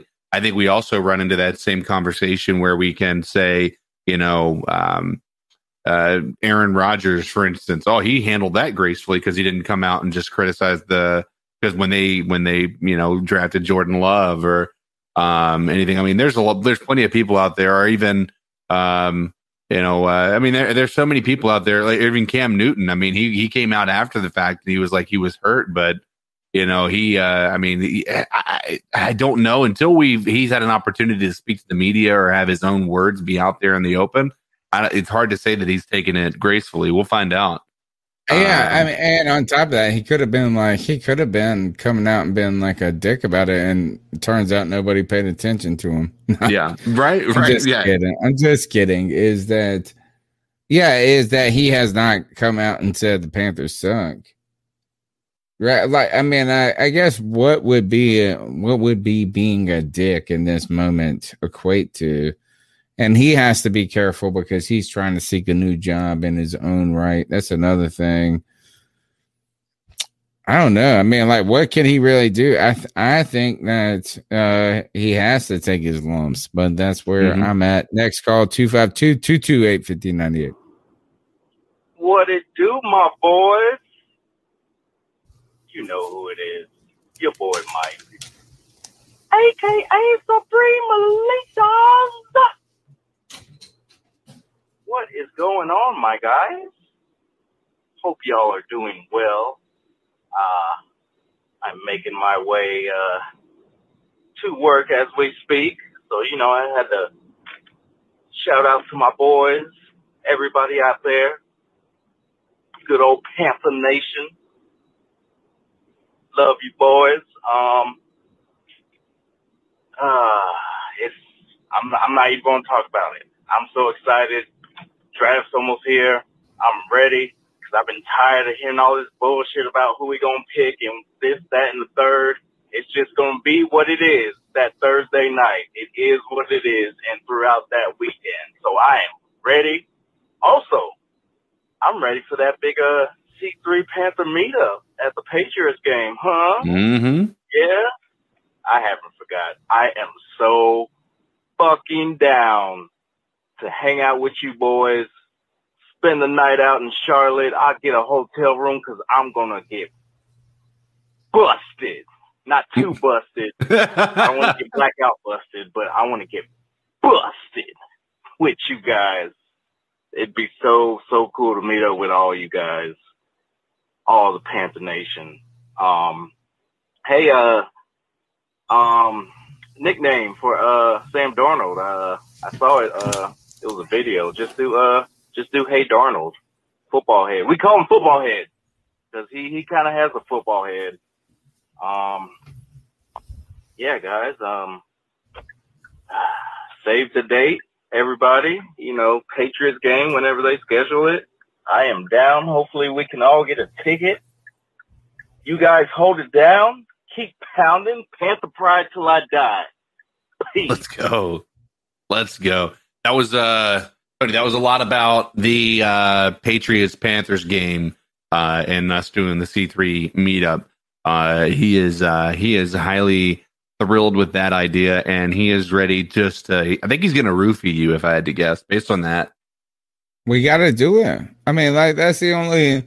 We're at the point of the season where we're identifying singular game. Or actually, we're at the point of COVID life where we can start thinking about that. Yeah, and one game. In the past, we'd be talking about going to 2 or 3 games or doing something like this. Now we just want to do one. Yeah, and go to it.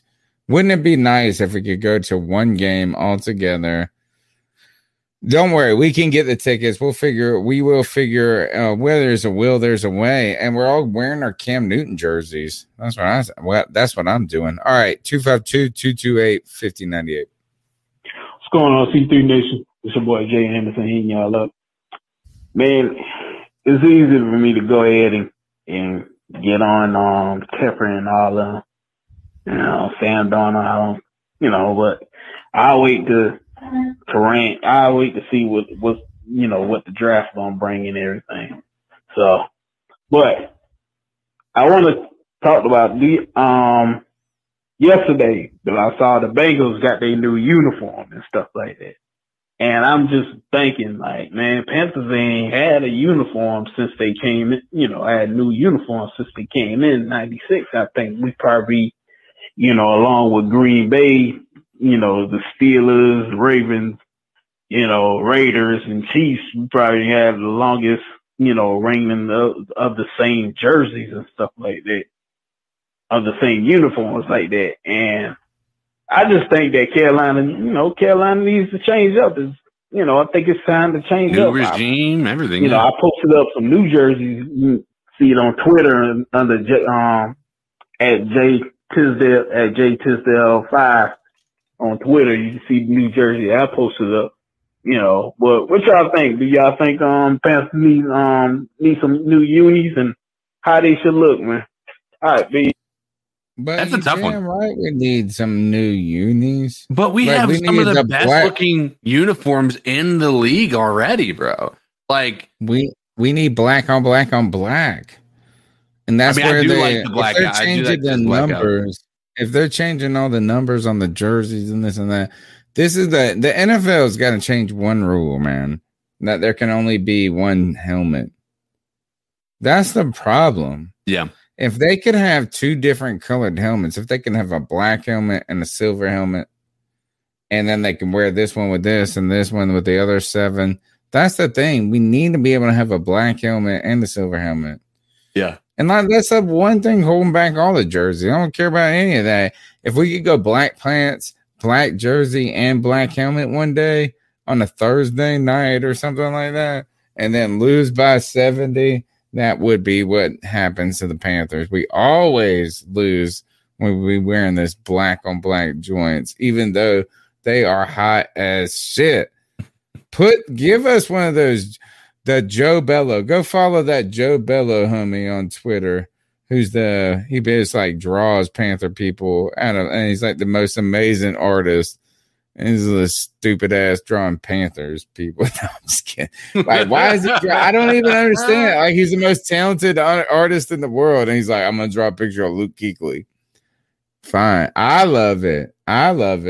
But still, let him design that helmet. Yeah. I like I said, if that's the case, I don't hate the idea. I just worry that we would somehow just get some of the most ugly uniforms. And I mean, we've seen these new uniform reveals go wrong, and it's just, I don't want to be the laughing stock of the league because we went with a uniform choice that nobody thinks is actually looking good. But yeah, we don't even need a change in the uniform. We just need a black helmet. Yeah, I mean that I would agree with. I think if we could do the blackout and have that be a home outfit, then I would like that. I don't hate the blue, but blue isn't my favorite. But I'm definitely not sold on the white unis. It makes me feel like we're doing that color rush joint. Yeah. And the Jags did that. We actually have the best color rush color. Yeah. Like our color rush color is legit. It is bright and awesome. Now, I think they just got to give us more options on the helmets. Yeah. And then you can do those uniform changes. You can do color change. You can do all that. And guess what? It doesn't matter. I don't know why I guess they're so interested in preserving the original brands. Like they're a little bit behind. I won't say behind. That might not be the right word, but they don't want to deviate from the brand. Is it the same? Do you think it's the same level of the, Washington football team before they made their decision to change the name? I mean, it took them forever and they were holding on to that forever. It's different as this is that like the one thing I would say is that maybe they are right on this is by just sticking on brand as in color combo. Yeah. Like no deviation.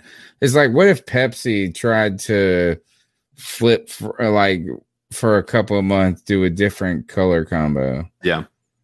You just stick with the same thing and just do it. All right. I mean, it works. Yeah. 252-228-5098. Hey, this is Kevin from Charleston. So I was wondering, are we really going to take a receiver in the first round? Like, no. I mean, I get it. You lost Curtis Samuel, and you never know. But I just want a tackle or Pitts. Yeah, those are the only and options on this draft right now. Also, I've been thinking, I know it's not going to happen, and it probably never, there's no chance of it happening. What are the odds like Justin Fields falls to us at 8 or another quarterback, and we draft him and then use Sam Darnold as a way to trade back into the first round with like another pick or another player for someone else in the first round? I'm going to get your thoughts. Peace. You know, I don't know how to deal. You know, one thing I'm going to say this about CK is that I kind of am interested in the trading up in the second round, first. You know, like, yeah, as I would rather have 3 picks than I truly believed in than 5 picks where 3 of them were tentative, and 2 I believed in. So that is the only thing I'm going to advocate for, kind of the move up. Like I will combine our second and our third to go into the first or the second. I'm okay with that. But in the past, we have not done well with that.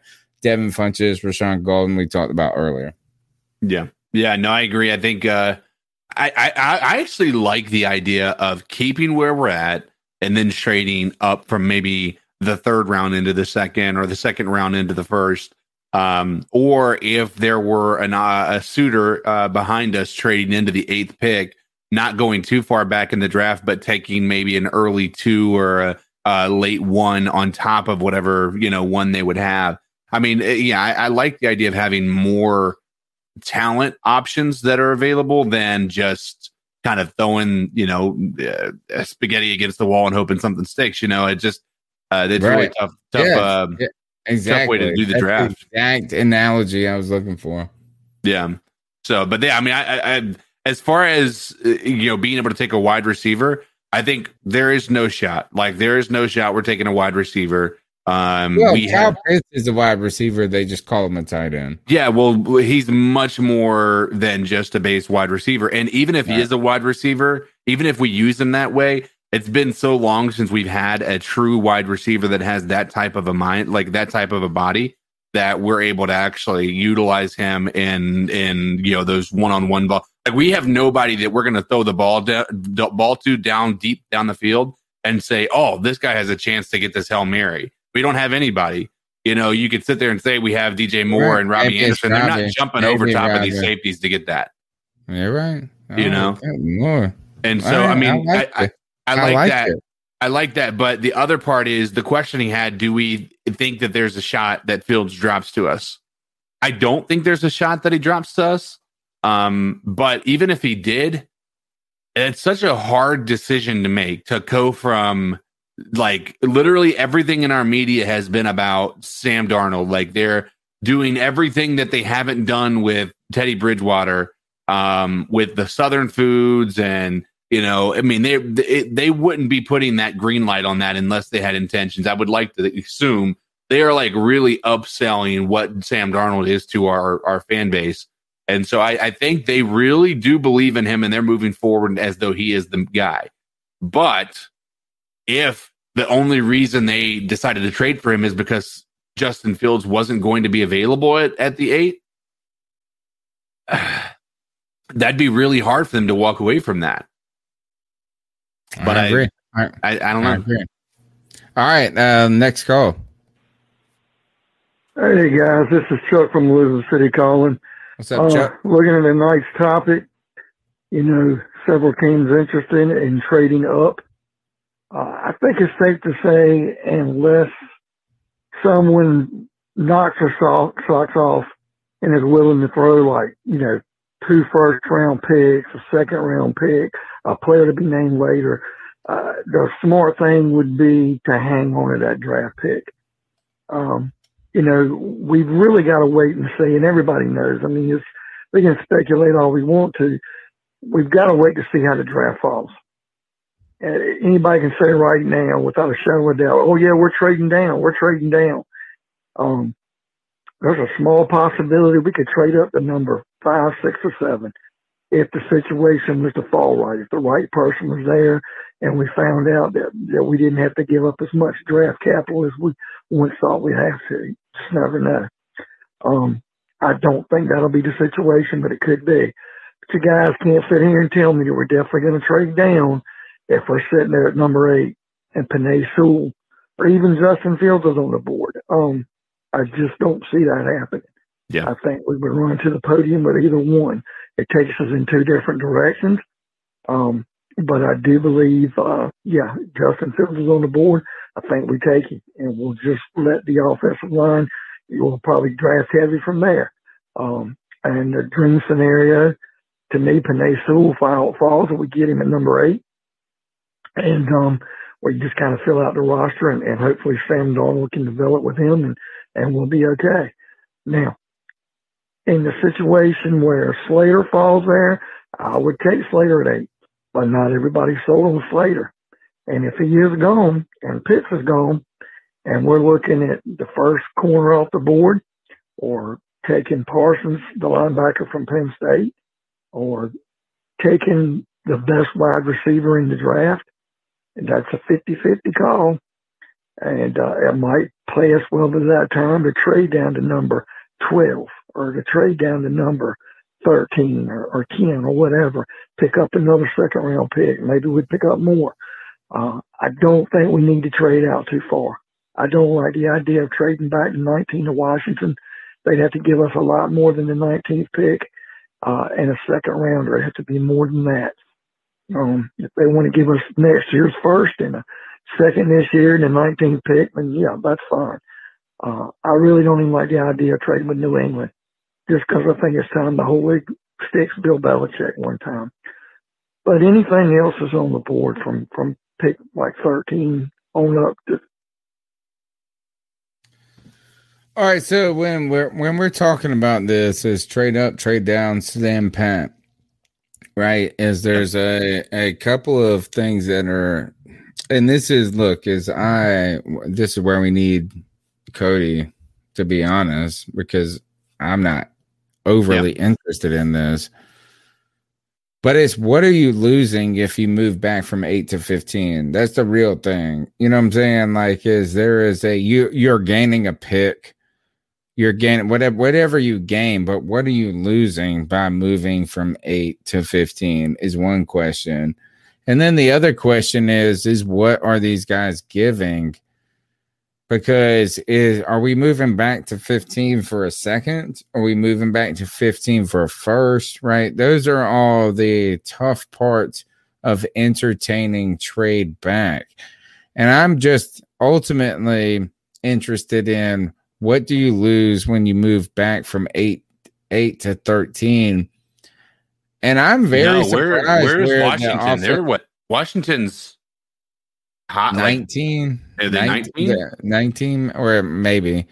I'm very interested in this. The draft heads kind of backing off of Slater a bit and saying, like, you should draft Horn, you should draft like this and that. I was thinking that if we're at 8, why aren't we getting Sewell or Slater, period, and just keep it simple? So Washington is at 19. Sorry. It's a good question. I mean, when you what are you gonna get? What are you gonna get by moving back? Right? It's like, theoretically it sounds awesome. I mean, you're moving back 11 points. Are you giving us 2 seconds? Are you giving us a first and a second? Like, what are you really doing? That's the hard part. Let me ask you, assessing moving back. In the history of your recollection of the Panthers, how many times have we hit on a draft pick? And I know that's hard because we have a new GM, but how many draft picks after, like, if we're picking in the bottom half of the draft, have actually worked out as being like what you would hope they would be at a number 1 pick? I mean, and then the first round. So you're saying like back end first rounders versus front end first rounders? So let's kind of count out what we're talking about. Ones off the top of my head right away. Kelvin Benjamin, bust. Kelvin Benjamin, terrible. Shaq Thompson, mediocre, bust. I would say bust at 25. Like, didn't live up. Vernon Butler is another one, didn't live up. Now, So those are in the 20s. In the Just 16s, you got to be fair, DJ Moore, Brian Burns. Yeah. So DJ Moore, Brian Burns. In the 16 range, we have hit pretty well. But in fairness, I won't say in fairness, Brian Burns, like that, the Raiders selected Cleveland Farrell at 3. Yeah. So maybe they're just idiots. Well, I mean, that's Brian Burns at 16 and then 8. Here you go to 8. Like they're kind of the top 10 pick, right? The top 10 pick has been McCaffrey. The top 10 pick has been, who else have we picked in the top 10? Derek Brown. Cam Newton, Derek Brown. I mean, Luke. Yeah, what was Luke? He was like, he was. We have not had luck in the 20s, if that's your point. Yeah, that's what I'm saying. Is like drafting on the bottom half of the draft is going to be a crapshoot. We've had a very good history when we draft in the top 15, and that is giving us like Peppers, giving us Jordan Gross, giving us players like chip. Yeah. I mean, and we don't have a incredible DJ Moore is literally the only one I can personally think about in the first round. DJ Moore was 24th, and Tranks told me. Yeah, that's what I'm saying. Was he really that? Yeah, he was, because I remember it was the year after we lost to the Saints. It was 2017, that draft. And I remember because right after us, we were in there waiting for this to take place. And we knew we needed a wide receiver. We had no one, period, on our team for a wide receiver, and so we knew we needed somebody other than Curtis Samuel, which we at that point in time didn't know what he really was. We had nobody as a wide receiver, and we were sitting there thinking, there is no way that no wide receiver comes off the board before 25. And we got the first wide receiver off the board with DJ Moore. We could have picked him, Ridley, right? Yeah, exactly. And so that worked out pretty well. But that also was simply that if you want to be, look at it from that perspective, it was lucky that we got him at 25 because odds, like in my mind, I thought Ridley and DJ Moore were both off of the board by the time they got to 25.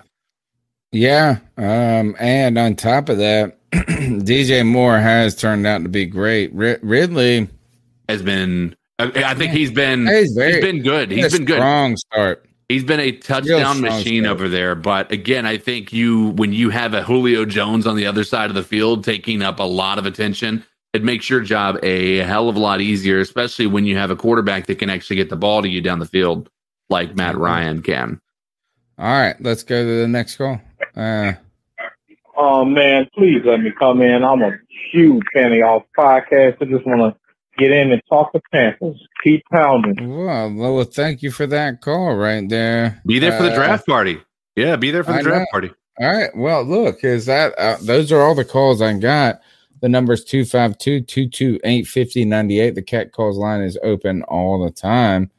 And right now, I'm going to say it's powered by Volta. And you can contact Kevin Brown if you want to cut the cord when it comes to your electric bill, fixed rate for life. Get equity in your house. You can get tax benefits, local and state, for switching to solar. And how about that? Is like you're doing the planet a solid. So thank you, Kevin Brown, a listener of the show, for being a part of the show. And thank you for the callers, 252-228-5098. Please smash the thumbs up, like, subscribe. Let's grow this podcast. And as CK was talking about, we have the draft show coming up in about a week and a half. This Thursday, just 2 days from now, we'll mark 1 week from the NFL draft. On April 29th, we'll congregate together. We'll watch it together. We'll see what the Carolina Panthers do. Do they trade back? And I got to say, CK, is that if we're talking about a draft show and what we want to see from that draft show, I'm okay with us picking a player at 8. I'm okay with us trading up and making some noise. I'm okay with us picking a quarterback. I'm okay with us trading back as long as we get a first-round pick. But The worst possible thing would be is the Panthers trade out of 8. We get no first round pick and we get like 2 next year or some stupid mess like that, or 3 seconds. We can't have them ruin the draft party like that. We're going to have this will be since 2014. We've been getting together and watching the first round of the draft. We commentate, we bring in we bring in analysts, we bring in fans to talk about what's going down. The Carolina Panthers are slated at 8 on April 29th on Thursday. Can you be there with us, my man, CK? Yeah, I'll definitely be there, my man. Yes. You know that. Love it. All right. So we've done the chat calls. What's that? Chuck said he had one more call. Oh, because he got cut off. I got to go through the calls again. All right. Chuck. Tell me what your last 4 are. He's got it in there. He's already got it in there. What are you? Read them off to me as I'm looking. 0981. Let's see. Yeah, guys, it's Chuck from Elizabeth City calling again. We're going to hit the draft next Thursday, and that's going to be the talk of the day. Who we drafted? Is it Slater? Is it Sewell? Did we get Fields? Did we trade down? And that's going to be the biggest thing. But let me turn your attention to day 2 on Friday, the 2nd and 3rd round. To me, that's going to be the meat and potatoes of the draft. That's where Fitterer is going to make us money. That's where this team is going to be built. This is where we're going to win or lose the draft.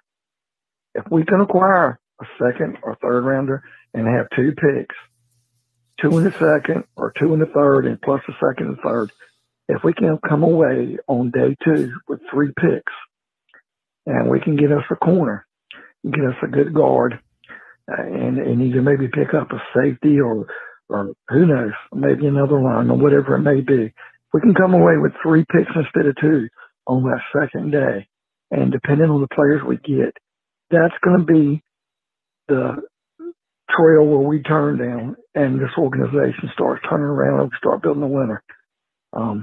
I've got some ideas of guys I want between Miner's and Cleveland in the 3rd. Sante Samuel in the 2nd. If we don't pick a left tackle in the 1st, Dylan Reddins in the 2nd. Who knows? But I definitely think the 2nd and 3rd round on the 2nd night of draft, that Friday night, will be where we make our money. All right, well, Chuck, look, this is the draft talk that will happen and will not happen, right? That's the thing, is that as the draft happens, gosh, there's going to be so much that unfolds. It's going to be fun. Draft night, you got to be part of the C3. And look, Chuck, you got to come on. You got to call in. You got to jump in. Actually, we'll bring you on the StreamYard. Like, we're going to cycle some people in. We're going to give some surprise links out to fans. We're going to do some stuff like that. We also have in Discord. If you go to my Twitter handle or in the YouTube chat here, you can go to our Discord channel. And then I'm pretty sure from there you can easily find the draft contest Discord link. But what you need to do is this: if you submit your top 10 picks to us, that means you're going to select them in here. There's 2 ways we're going to be judging the contest and giving out some prizes on draft nights. That's one. This is only one way. We're going to be giving out prizes for other different things because I got a closet full of t-shirts that I will give away. But what I want you to do is send me your top 10 draft picks in order, right? So no trades. We're not doing trades. It's just the players 1, 2, 3, 4, 5, 6, 7, 8, 9, 10. You put your 10 players in their order. They're going to get 2 points or like something like this. It'll be like 2 points if you get the pick and the player. So the 3rd pick, and you got this. It's going to be 2. But you get 1 point if you didn't get the order right, but you got the player right. All right. So you're going to give us our top 10 in the order you believe, but even you don't have to have a perfect order. We're going to give the most points out that collected it. We're going to give some prizes, some different things like that. So you can submit that on the Discord chat. You can submit it via email, carolinacatchronicles@gmail.com. We'll be here on Thursday night when it comes to the draft, bringing in people live reacting for a party, man. Like, we've been doing this. Look, I know people do live reaction videos and this and that on the internet, but we've been doing this since 2014, man. Yep. Like, that's a big deal when if you think about what the internet is at this moment. Live broadcasting in 2014 was so brand new. And we've been trying to do this. And look, we're just fans hanging out. So we would appreciate your support. What you do is on Thursday of the draft. All you got to do is turn on your television. I suggest muting it. But then you turn on YouTube, you turn on Facebook, you turn on Periscope, and you check out the C3 Panthers podcast. You can call into the show at 252-228-5098. You can smash the thumbs up button. And you can jump in this chat room right now and tell us who you want us to draft. But I think that's about all I got to talk about. We still have some ice up picks to do. Yeah. And for those that are interested in coming into the show, the draft show is the beginning of Cody's tenure on the C3. And it was also one of my first appearances on C3 in a live fashion. So I'm not trying to tell you guys you're going to be able to get on the C3 Panthers podcast as like permanent. AK selling his spot. He's like, I will sell my spot. No, but you guys, hey, listen, we might get somebody. You guys come on, you bring the fire, you bring the heat. You know, you might have some regular spots available, you know, for when somebody might need to tap out for a night. True that. That's a great point. All right. Let's go to the cat calls. The final segment of the show is where we tell someone to ice up, toughen up, to get it together. In our homage to Steve Smith, the ice up picks are is that everyone is fair game. Kids from Oklahoma that are 8 years old to your mama, to everybody. My ice up pick, I'm going to extend it. This is that it's going to be an odd one. Is that one is that everybody has to ice up the Oakland Raiders or the Los Angeles Raiders for the breathe and that, like, I can breathe tweet. Did you see that? No, what'd they do? Oh, so everybody's putting out, you know, the George Floyd, the guy, the George Floyd is the person that was dead. I don't know the police officer's name, but Minneapolis, Derek Chauvin. He's guilty for murder and this and that. And then all these people are putting out these tweets that are like, I can't breathe, whatever. And it's 420. I do think it's weird because every time I see 420, I just think of one thing. You know what I'm saying? So, like, it doesn't matter how serious it is. It's like, oh, God, it's on 420. It can't be serious. But I think the Raiders put up a tweet that says, I can breathe. And I don't know if, like, what are they, like, they're like, we can breathe, that there was a verdict or they got it wrong.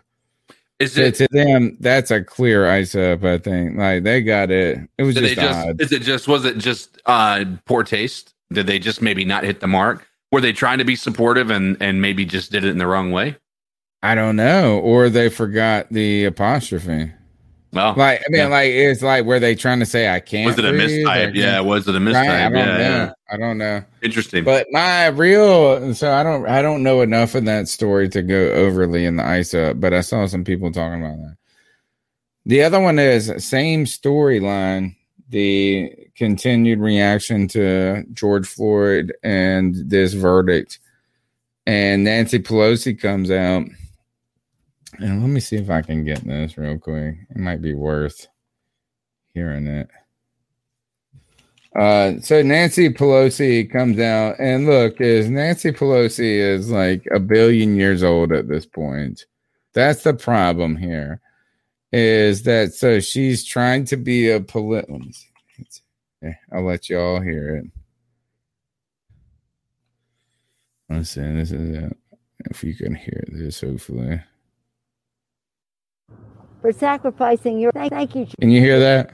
Yeah, I can hear. Floyd, for sacrificing your life. All right, let me start it over again. Thank you. Thank you, I already George hear it, Floyd, and it's the worst thing I've already heard. sacrificing your life for justice. Thank For you, being George. there to call out to your mom. How heartbreaking was that? Call out for your mom.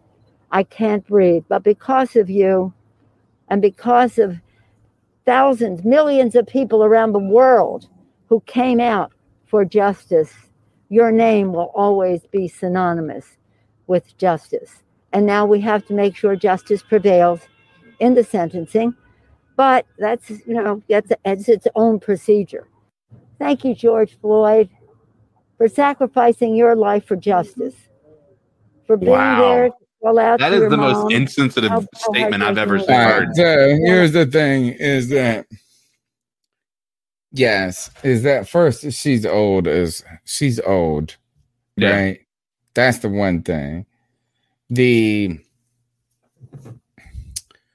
You're right. I mean, look, I'm not the one thing I want to kind of just put this one little bug in people's ear.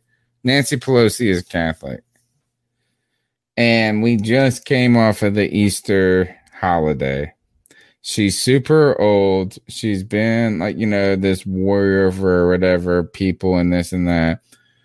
The sacrificing your life for this and that. They're very Christian theme-ish in a way. Like, thank you for your that is, and it almost like she was just like, I just came off of Easter Sunday and I just replaced Jesus and George Floyd. Like, that's what that's and I'm not trying to forgive her for that, but I feel like that now that kind of rhetoric or that description is a little sacrificial lamb type stuff right there. Like, thank you, Jesus, for going on the cross and dying for us.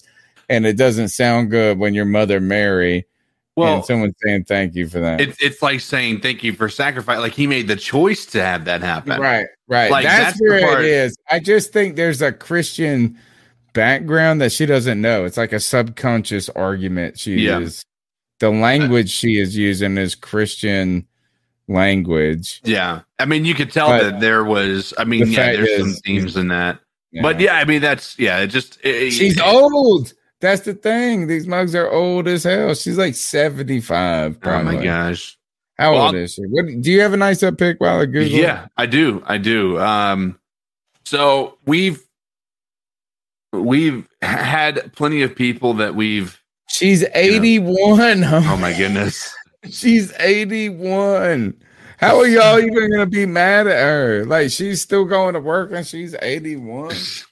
She shouldn't be going to work. There should be term limits on that stuff. But anyway, nonetheless, that's her stating that those things is exactly why term limits need to apply to people, because there is only so long you can do a job before you stop caring about the passion for the job and all about what you can get from it. Like, it's just the reality of a job, man. I mean, it's maybe that's just me being a bit naive and maybe not naive, but maybe being overly critical about people's positions. But anyway, so we've made plenty of frustration, or not frustration. We made plenty of less than ideal opinions about people in football that have decided that they're going to stop eating meat. Like, Devin Funches was a salad boy. Cam Newton decided to go vegan and all he did was get hurt. So I'm going to ice up somebody that decided to become a vegetarian. Me. I've decided I'm going to be a vegetarian. Are you really? Yeah. Have you done it yet? Are you just deciding? I haven't eaten meat. I mean, I'm not going to sit here and say I'm full on vegetarian because I haven't had a full week of it. But it's been about more than 3 days. Yeah, it's been since Saturday. Wow. Yeah. So I am. What did you get, like, your cholesterol rating? And they were like, no. I mean, none of those things are super concerning. Right now with the type of stuff that I do, I'm already in a pretty sedimentary lifestyle because I literally work from my computer all day. I stream for an additional 4 hours. And then obviously sleep for 8 hours. That didn't leave a lot of time for me to spend time with my family, and then also try to find a way to get exercise in. So number one, I want to make sure I'm more cautious from a health perspective. But I'd been thinking about it for a while. I've talked to so many people that have made that decision, and their lives just took a leap forward in a positive way, from feeling better to, just feeling like they were just happier. It's hard because I do enjoy eating, burgers and steaks and all that stuff. But, from a moral standpoint, it's always like, it's tough to sit there and think. I've never been somebody, like, if I go fishing, I don't go fishing because I can't even fathom killing a fish. Right. Come on. Listen, I know it sounds like a pansy thing to say, but like, step on bugs, like, no problem, man. Oh, bugs are, I have been known to throw some bugs outside instead of kill them. But nonetheless, I'm not trying to be like super snowflake on that. What are you gonna eat? What do you eat instead of, like? Are you eating a lot of eggs? Eating eggs? Tomorrow morning, 9 a.m. Joanne said. I don't know what that means, but oh, that's my mom. Nah, Mom, no. I got no. I have to work. If it was 8. But yeah, I do. Right now, we went to the grocery store. We've just gotten a lot of vegetables. I was thinking about going full vegan and taking dairy and cheese out, but can't do that, man. You need some protein, dude. You gotta get that cheese. I've eaten eggs. Bro. Eat them eggs in the morning, man. Yeah, eggs, but I'm I don't know if you've ever tried. My son has a peanut allergy, so I'm not using anything with peanut butter. But I don't know if you ever tried it. It's even if you don't have a peanut butter allergy, like sun butter is actually pretty good. Like, it's basically sunflower seeds that are, they use to make peanut butter with it. But check that out. But we've been eating some of that. I've been getting, all the snacks that I'm getting, I'm eating like grapes, which are fruity and all that stuff. And then I'm doing an intermittent fasting to where I don't eat between 10 p.m. and 2 p.m. So I only eat for 8 hours a day. So going about it that way. I'm gonna clap about that. So ice up to people who make fun of vegetarians. No, I'm icing myself up because I've made the decision, even though I've made fun of those people who've made the decision to do that. So dude, get healthy. Look, I've lost 13 pounds in the last 3 months.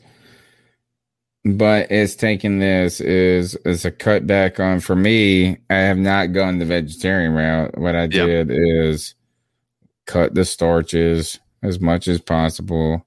Like, cut the bread, cut the rice, cut the pasta. Don't have that at all anymore. If I eat a burger, I'd take the bun off, this and that.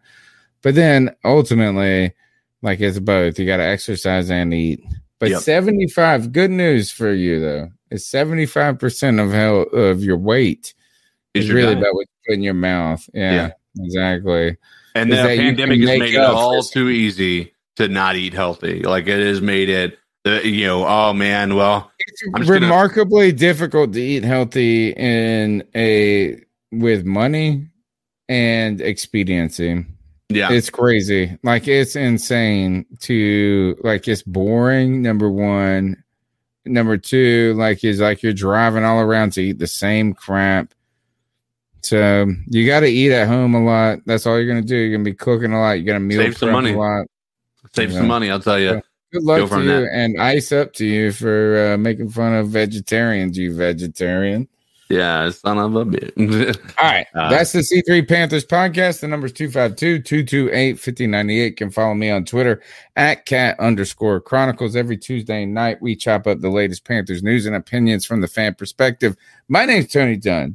You call me the professor if you want. My mama's in the chat room. And Mama, I got to work tomorrow. I'm sorry. My mom's having a mass said for me. Thank you. I love you for that. My Father, Son, Holy Spirit. Now my pastor too. Cody Dizzle, Alan, the master of all streams. I saw you had a St. Jude stream the other day. I tried to donate. I was actually out and about on my phone. I did not even get to listen to the stream. I just was reading the captions, I think, and then hit some stars twice. I wish I would have given you more stars in a consolidated manner. Anyway, I love St. Jude's. Help the children. And tell us how they can find your work on Facebook or wherever you at. Yeah, you can find me on Facebook.gg or FB.gg, Code Dizzle Allen, right down there at the bottom of your screen, Code Dizzle _Allen. You can find me on all social media platforms. Go follow me on Twitter, follow me on TikTok. I'm actually going to need some help, man. I want to try to get this growth going. I'd like to start seeing things move in a more rapid fashion. And, I think right now my main thing is I want to keep, what I'm doing here as a part of my growth. So I want to make this whole big community be all a part of the same thing. So, I want you guys to be a part of my growth. I want to continue to be a part of this growth. You guys have been showing up and showing out. We have the regulars, but we've got a lot of new people that have just continued to show up, and I appreciate every one of you guys. So thank you so much. Jump in there, folks, and I tell you this, is that we've been podcasting since 2013 on this Panthers, and all I ask for is a share. That's it.